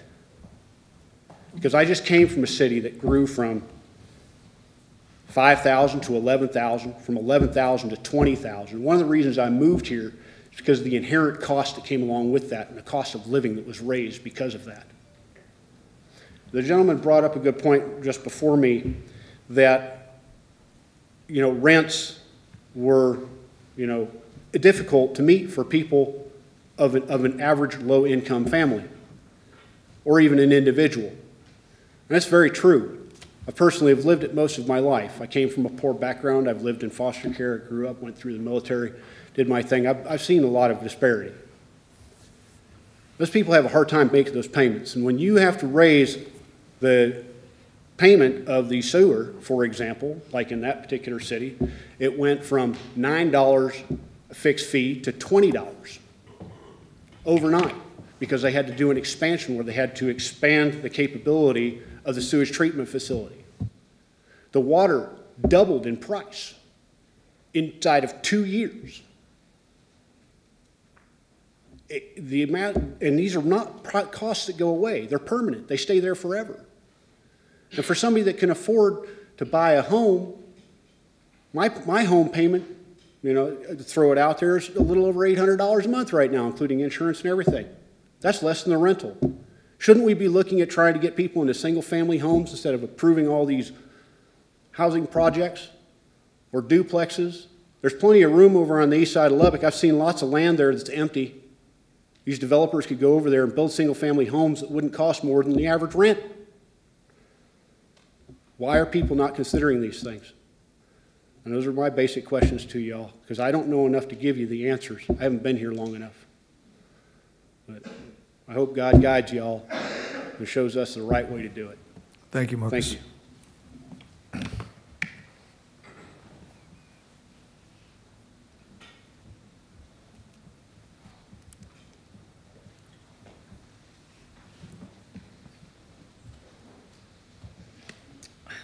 Good evening. Hey, Leanne. My name is Leanne Lownvines. I live at 4207 40th Street. It's kind of in the middle of Lubbock. And I wasn't planning on speaking, but I had said on Tuesday morning that this city council meeting needed to be attended by taxpayers and ratepayers because all I was hearing from were apartment association folks and realtors and people with interest in developing in Southwest Lubbock. So, and I think that the topic that's confusing some people is on the capital improvements and land use assumptions. And I want to say that I think these people are addressing that because, especially the capital improvements amount. Are issues, because since that meeting, I have read the report, and I agree upon reading the report. It makes sense to me that if Lubbock is going to survive as one city, the inside old part of Lubbock, including Jeff Griffith's district that I'm in, the cost of development in Southwest Lubbock and West Lubbock and Northwest Lubbock needs to be covered in its entirety by that development, not by taxing and increasing rates on people that have lived here in communities that have been here for over 100 years at times, parts of them. That isn't fair. And meanwhile, the last time I looked at the city debt, it was $1.6 billion. The cost of really developing and revitalizing older parts of this city, and especially parts where the people of color have lived and been segregated to on a historical basis, those monies could go so much further there in addressing those disparities, but also everywhere. The roads, cost of doing roads can be so high, and the long-term impact, the impact fee does not address long-term capital improvements or long-term maintenance of those capital improvements. So that's what I have to say. Thank you. Mm-hmm.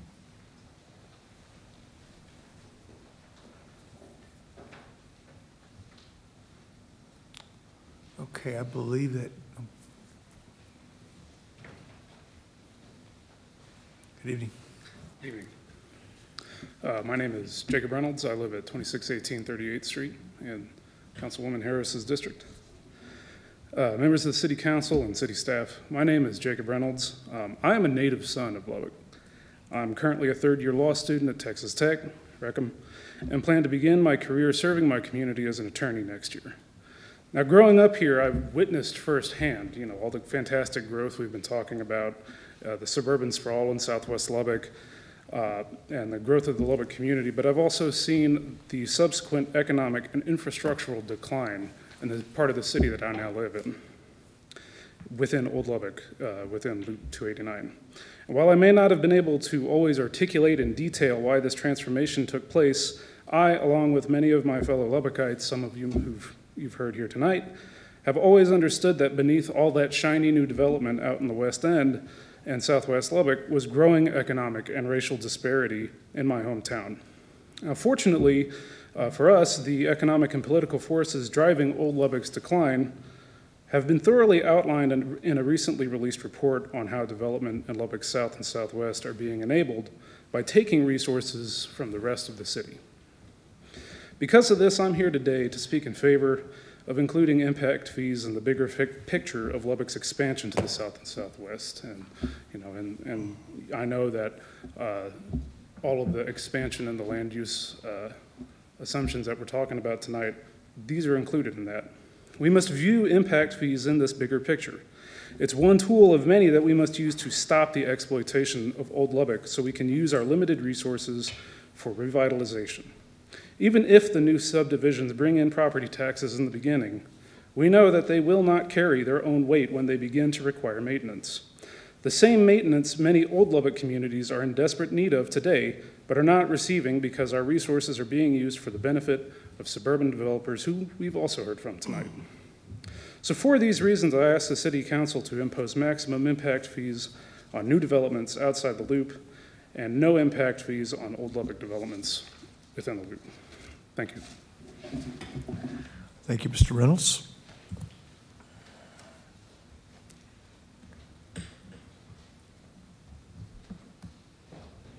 Okay. Council, we're going to close the public hearing. By closing the public hearing, I guess sort of begins a shot clock. We got 30 days to make a decision on this item, although we have an opportunity to make that decision tonight, but just want to make sure that we mention that. I'd like to have Mr. Keenum come up for a minute. Maybe we'll just start. If you need to get some consultant help, we can do that in a minute. But let's just make sure on a couple things that we. First of all,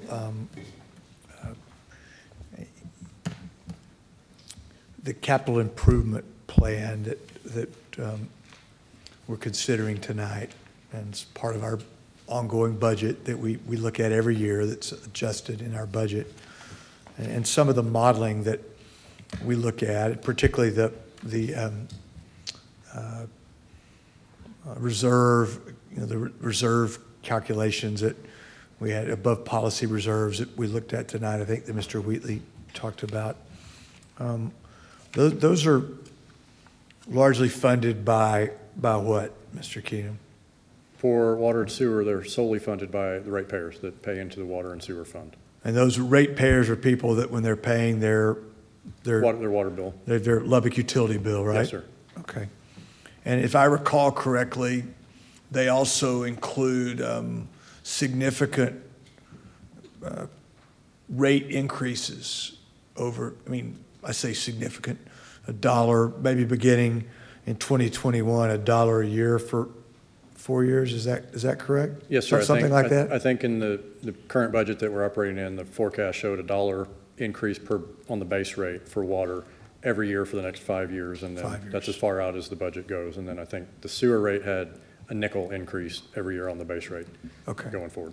Now, let's go backwards for a minute. This year, the budget we're in today, there was no rate increase for water or for wastewater. I think we might have had a nickel increase on sewer for the current year. I think that's right. Yeah, but the water rate remained the same. Yes, sir. The year before it changed, as I recall. Do you remember what that was? I do not recall, but I believe you're right that it did change to some degree. I might have to defer to Mr. Atkinson, can you help with that? Rate, base rate was increased, while at the same time, we added the amount of water that the base rate buys. We increased that by 1,000 gallons, and the actual dollar change, I'd be afraid to call it out, but that rate increase was designed to accommodate our smallest rate users and our smallest volume users and allow them to basically function within the base if they chose to. They don't have to. Okay, thank you. Okay, another line of questioning, just quickly. I think there was somebody commented earlier about a developer, when you talk about improvements that are being made, that a developer shouldering all the cost of something like that. I know we're not on the impact fee percentage yet. We're just looking at the first step, but remind folks that the state law is pretty detailed around how much impact fees can be, and there's going to be some degree of sharing regardless, right? Isn't that correct? Yes, sir. That's exactly right. So we, in the report that's before you tonight, we've got total cost of those projects, and then the next step, it figures out the recoverable cost amount, and so that whittles it down to what is needed for the growth in that 10-year window, and then what's beyond. And so the only part that's into the fee that would be calculated would be that recoverable cost, and that gets cut in half by state law, by the way we've adopted it. And so at least by half. At least by half. That's exactly right. And so, yes, there's definitely going to be sharing. The developers would not shoulder 100% of that burden. This is still going to be paid for by ratepayers and taxpayers as well, but that would be just a portion that would be to help share and defray those costs that we could use for maintenance or other things potentially. Okay, that's all I have for Mr. Keenum. Anybody else have questions for Mike? Ms. Patterson-Harris? Say that last part that you said, Mr. Keenum. So if the impact fees get adopted, then that defrays some of the cost and the burden because it provides an additional revenue source. And those costs could be used, the cost that's defrayed could be used towards maintenance for existing infrastructure that's in place. That part right there. I have a question. How does new growth impact our current water and wastewater system? What happens when we bring the new growth in? What takes place? What type of impact does it have on our systems? Well, and so with the new development, developers build the infrastructure that's interior to their development. They build the roadways interior, the residential streets. They build water and sewer pipelines inside their development today. The large transmission lines that come there, the improvements to the treatment plants, that's all funded by the ratepayers. And so those are things that we need to provide that infrastructure to these developments so our city can continue to grow. But all that currently is funded by ratepayers. And there might be a case where a developer has to bring a water line out to him and he has to pay for that in adjacent mains as part of what the existing process is that would be looked to be revised if impact fees get adopted.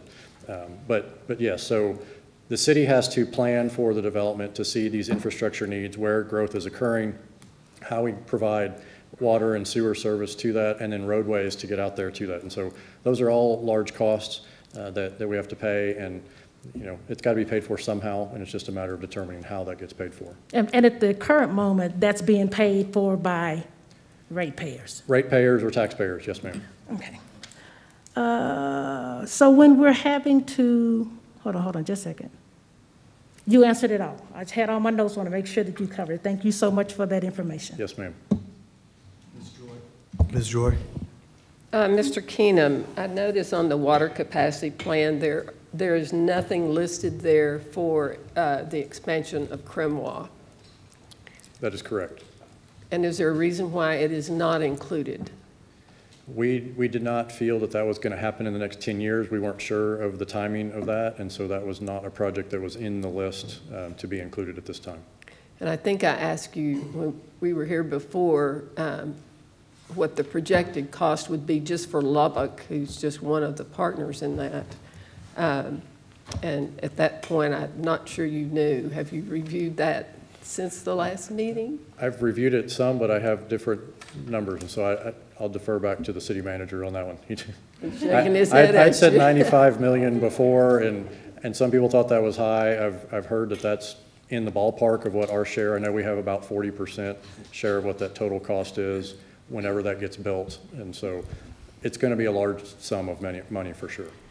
How important is water? Mr. Atkinson might be willing to comment on that. And Mr. Keenum's on the right track. As Crimois has been able to try to push that project farther out in the future because of what local cities are doing, it's really to the point the budget for that project is a range.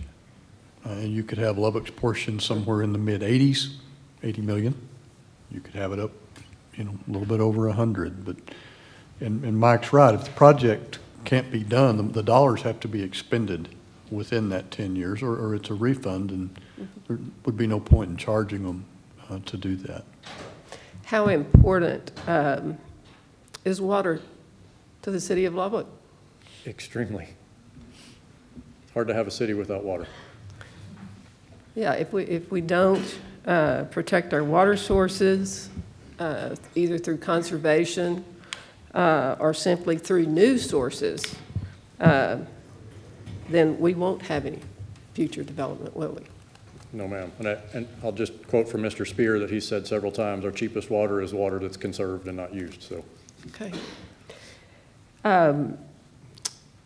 This council has tried really hard to hold those rates down. It's been an issue at every budget session. That's how the 1,000 gallon proposal came into being, simply because there are people in the city who do not use more than 1,000 gallons because they can't afford it. And so it would appear to me that in order to hold down those costs, we're going to have some help. Would you agree with that or not? I think that's a fair assumption, yes, ma'am. Okay.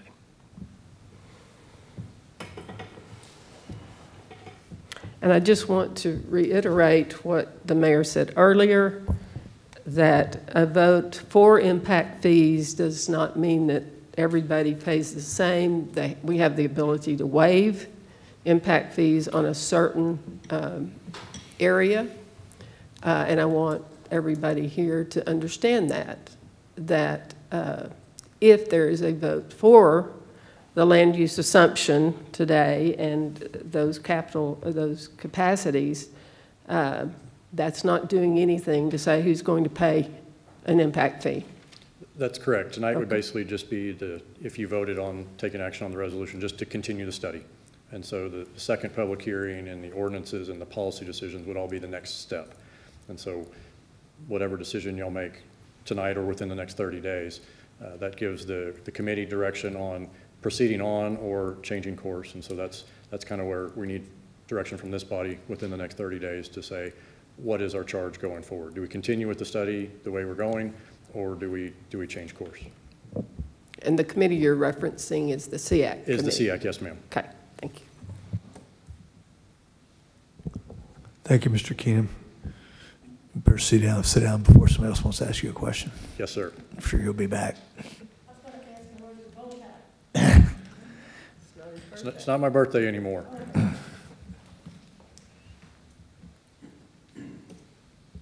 Mr. Griffith. Thank you, Mayor. There's a lot of discussion about streets and roadways. Mr. Atkinson,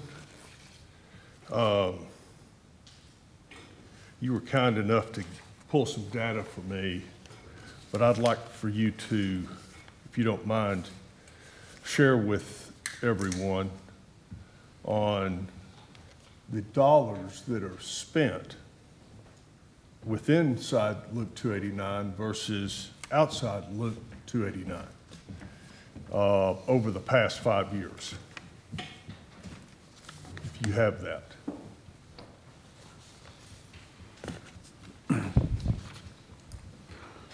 Yes, sir. Thank you. Have that item pulled up. Question has been asked.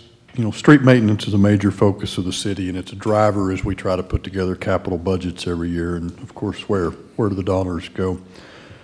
Over the last 5 years in Lubbock, we've spent $34.2 million inside the loop, inside of Loop 289. We've spent $18.6 million outside Loop 289. So not quite a 2-to-1 delta with the weight to the inside rather than to the outside of the loop. And that takes you back to the 2015 budget. And the current street projects that we have going this summer, some that won't be done, actually finished until next year, correct? That are inside the loop. Aren't it Benson, Monterey, Clapp Park,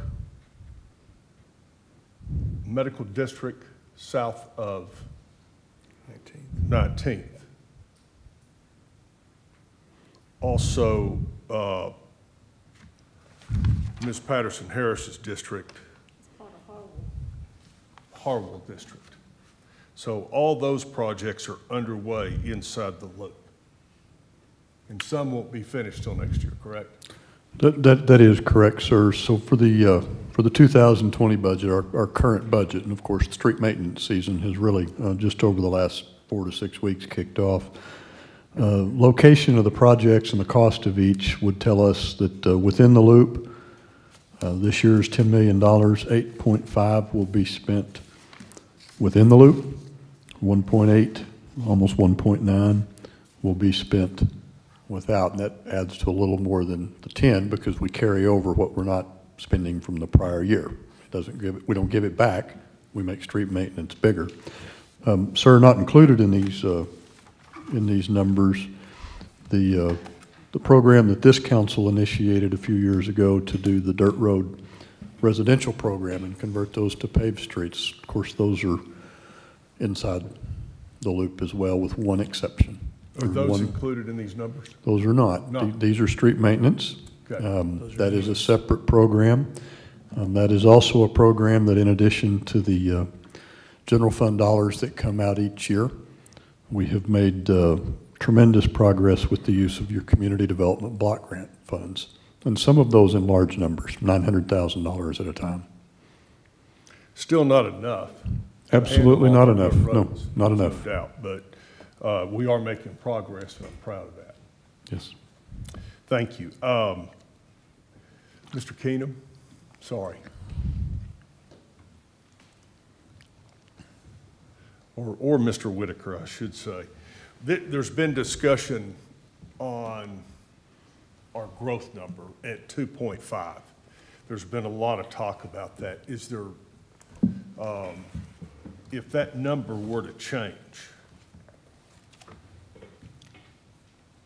what does it do on roadways? Have you looked at that, what it would do if it was 2%? So on the work session on June 9th, we showed you what 2% would do to roadways, and it decreases just a little bit, about $3 per service area at most, if we went from 2.5% to 2% growth. And then we've run numbers on water and sewer as well, and so that would reduce the total dollar amount by $37 if we went down to 2% instead of 2.5%. So it's a very minimal change, and if you recall from our previous conversation, because we're lowering both the numerator and the denominator of the equation, so your net result is pretty similar. Thank you.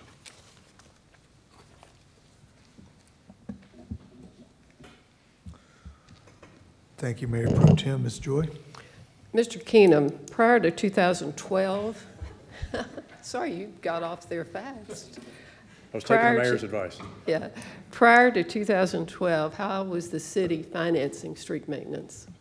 Street maintenance prior to 2012? Mm-hmm. Was that when it was in the stormwater fund? I know it was in stormwater for a while. Yeah. It was debt? Yes, ma'am. Okay. And gradually, this council, with the assistance of city manager, have been able to increase that annual street maintenance up to $10 million.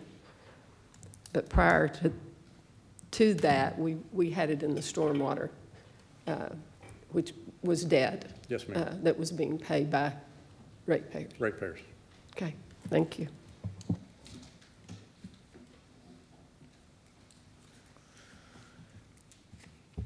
Mayor Pro Tem. See, I didn't let you get down. I stayed this time. Thank you, Mike. The new Cremwa line was brought up by Ms. Joy a minute ago and Mr. Atkinson. And yes, all ratepayers have paid for Cremwa water for years. So if you build a new line, bigger capacity, where does that water go? All over the city. All over the city. So all ratepayers still would be paying. Yes, sir. Okay. I just want everybody to understand that, not to scare folks with that future project, but it is for everybody in the city. Thank you. Mr. Massengill. I just thought it would be important to clarify for those in the audience and those watching. CRMWA is the Canadian River Municipal Water Authority. It is see if I explain this correctly, it is the vehicle by which we are partnered with Amarillo, and we source water for our water supply from the Roberts well fields, and used to include Lake Meredith. It still does. Still does. And Still does. when it has. We blend it together. Yeah, when it has water.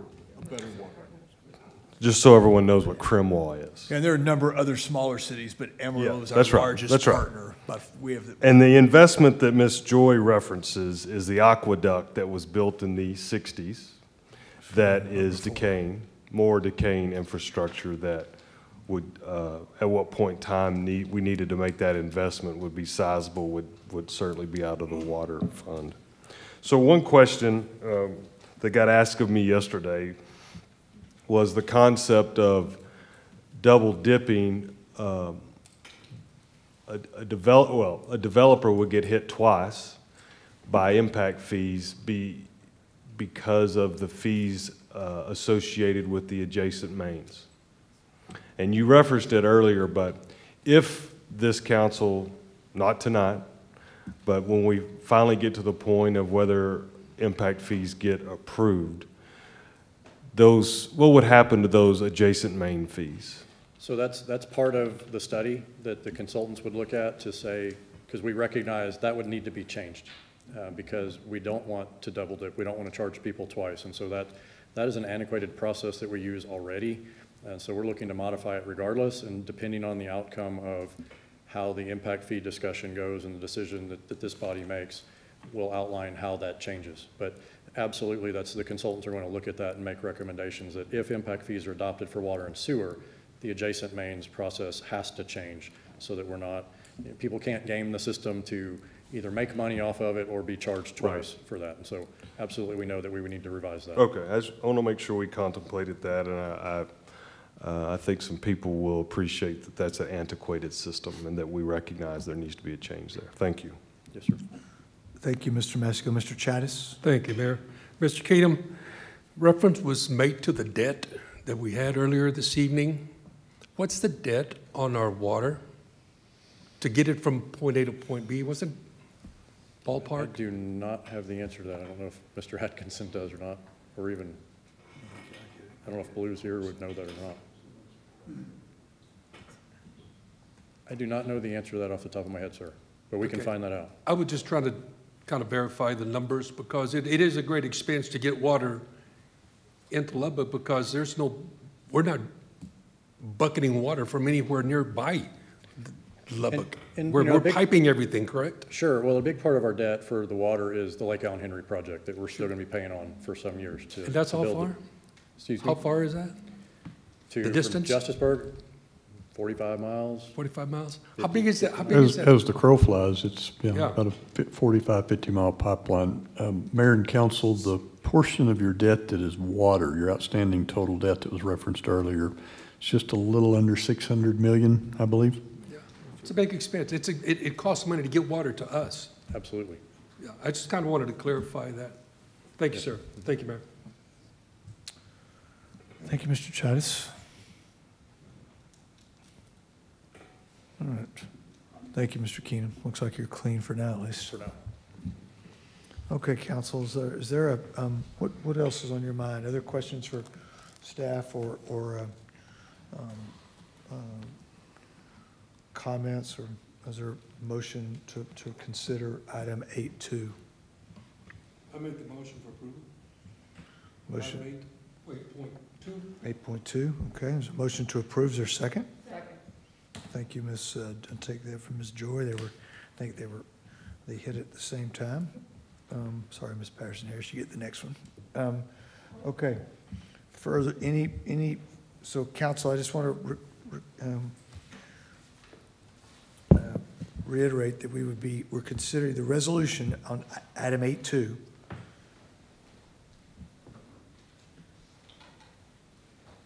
Bear with me for 1 second.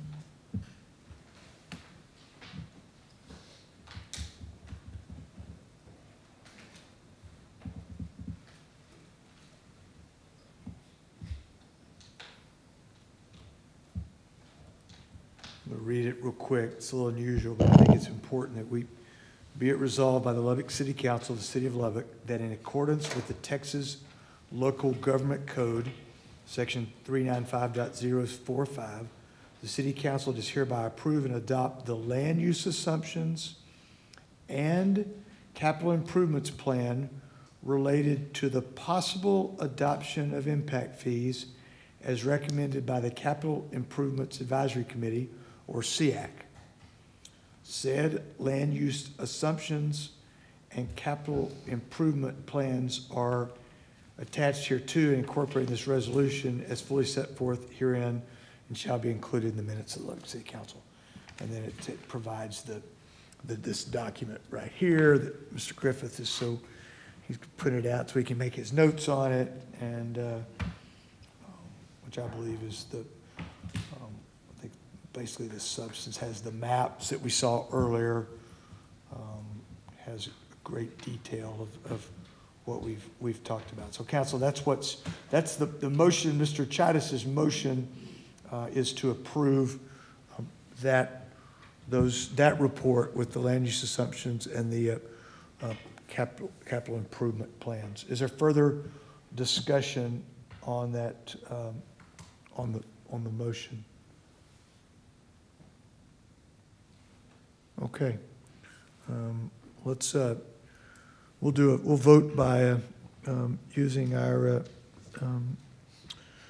if I can remember how to do it, we'll start a vote here. We'll use our technology to vote. You should be able to see the vote on your screen. If you would just click either yes or no or abstain.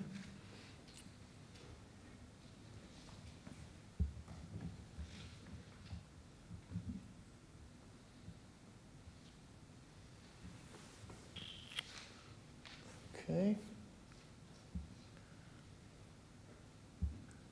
All right, so that motion carries 7-0.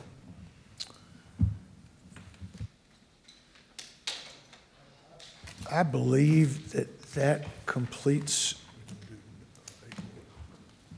Well, I think we decided that on 8.1 that we don't have anything I think we mentioned that when we went by it. So okay.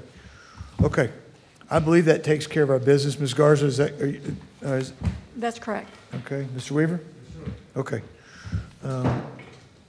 We have a 3-week break before our next council meeting. We meet again on Tuesday, the 14th of July. We ask that you enjoy 4th of July holiday safely. It's a great day in Lubbock, Texas, and we're adjourned. Yeah, wear your mask.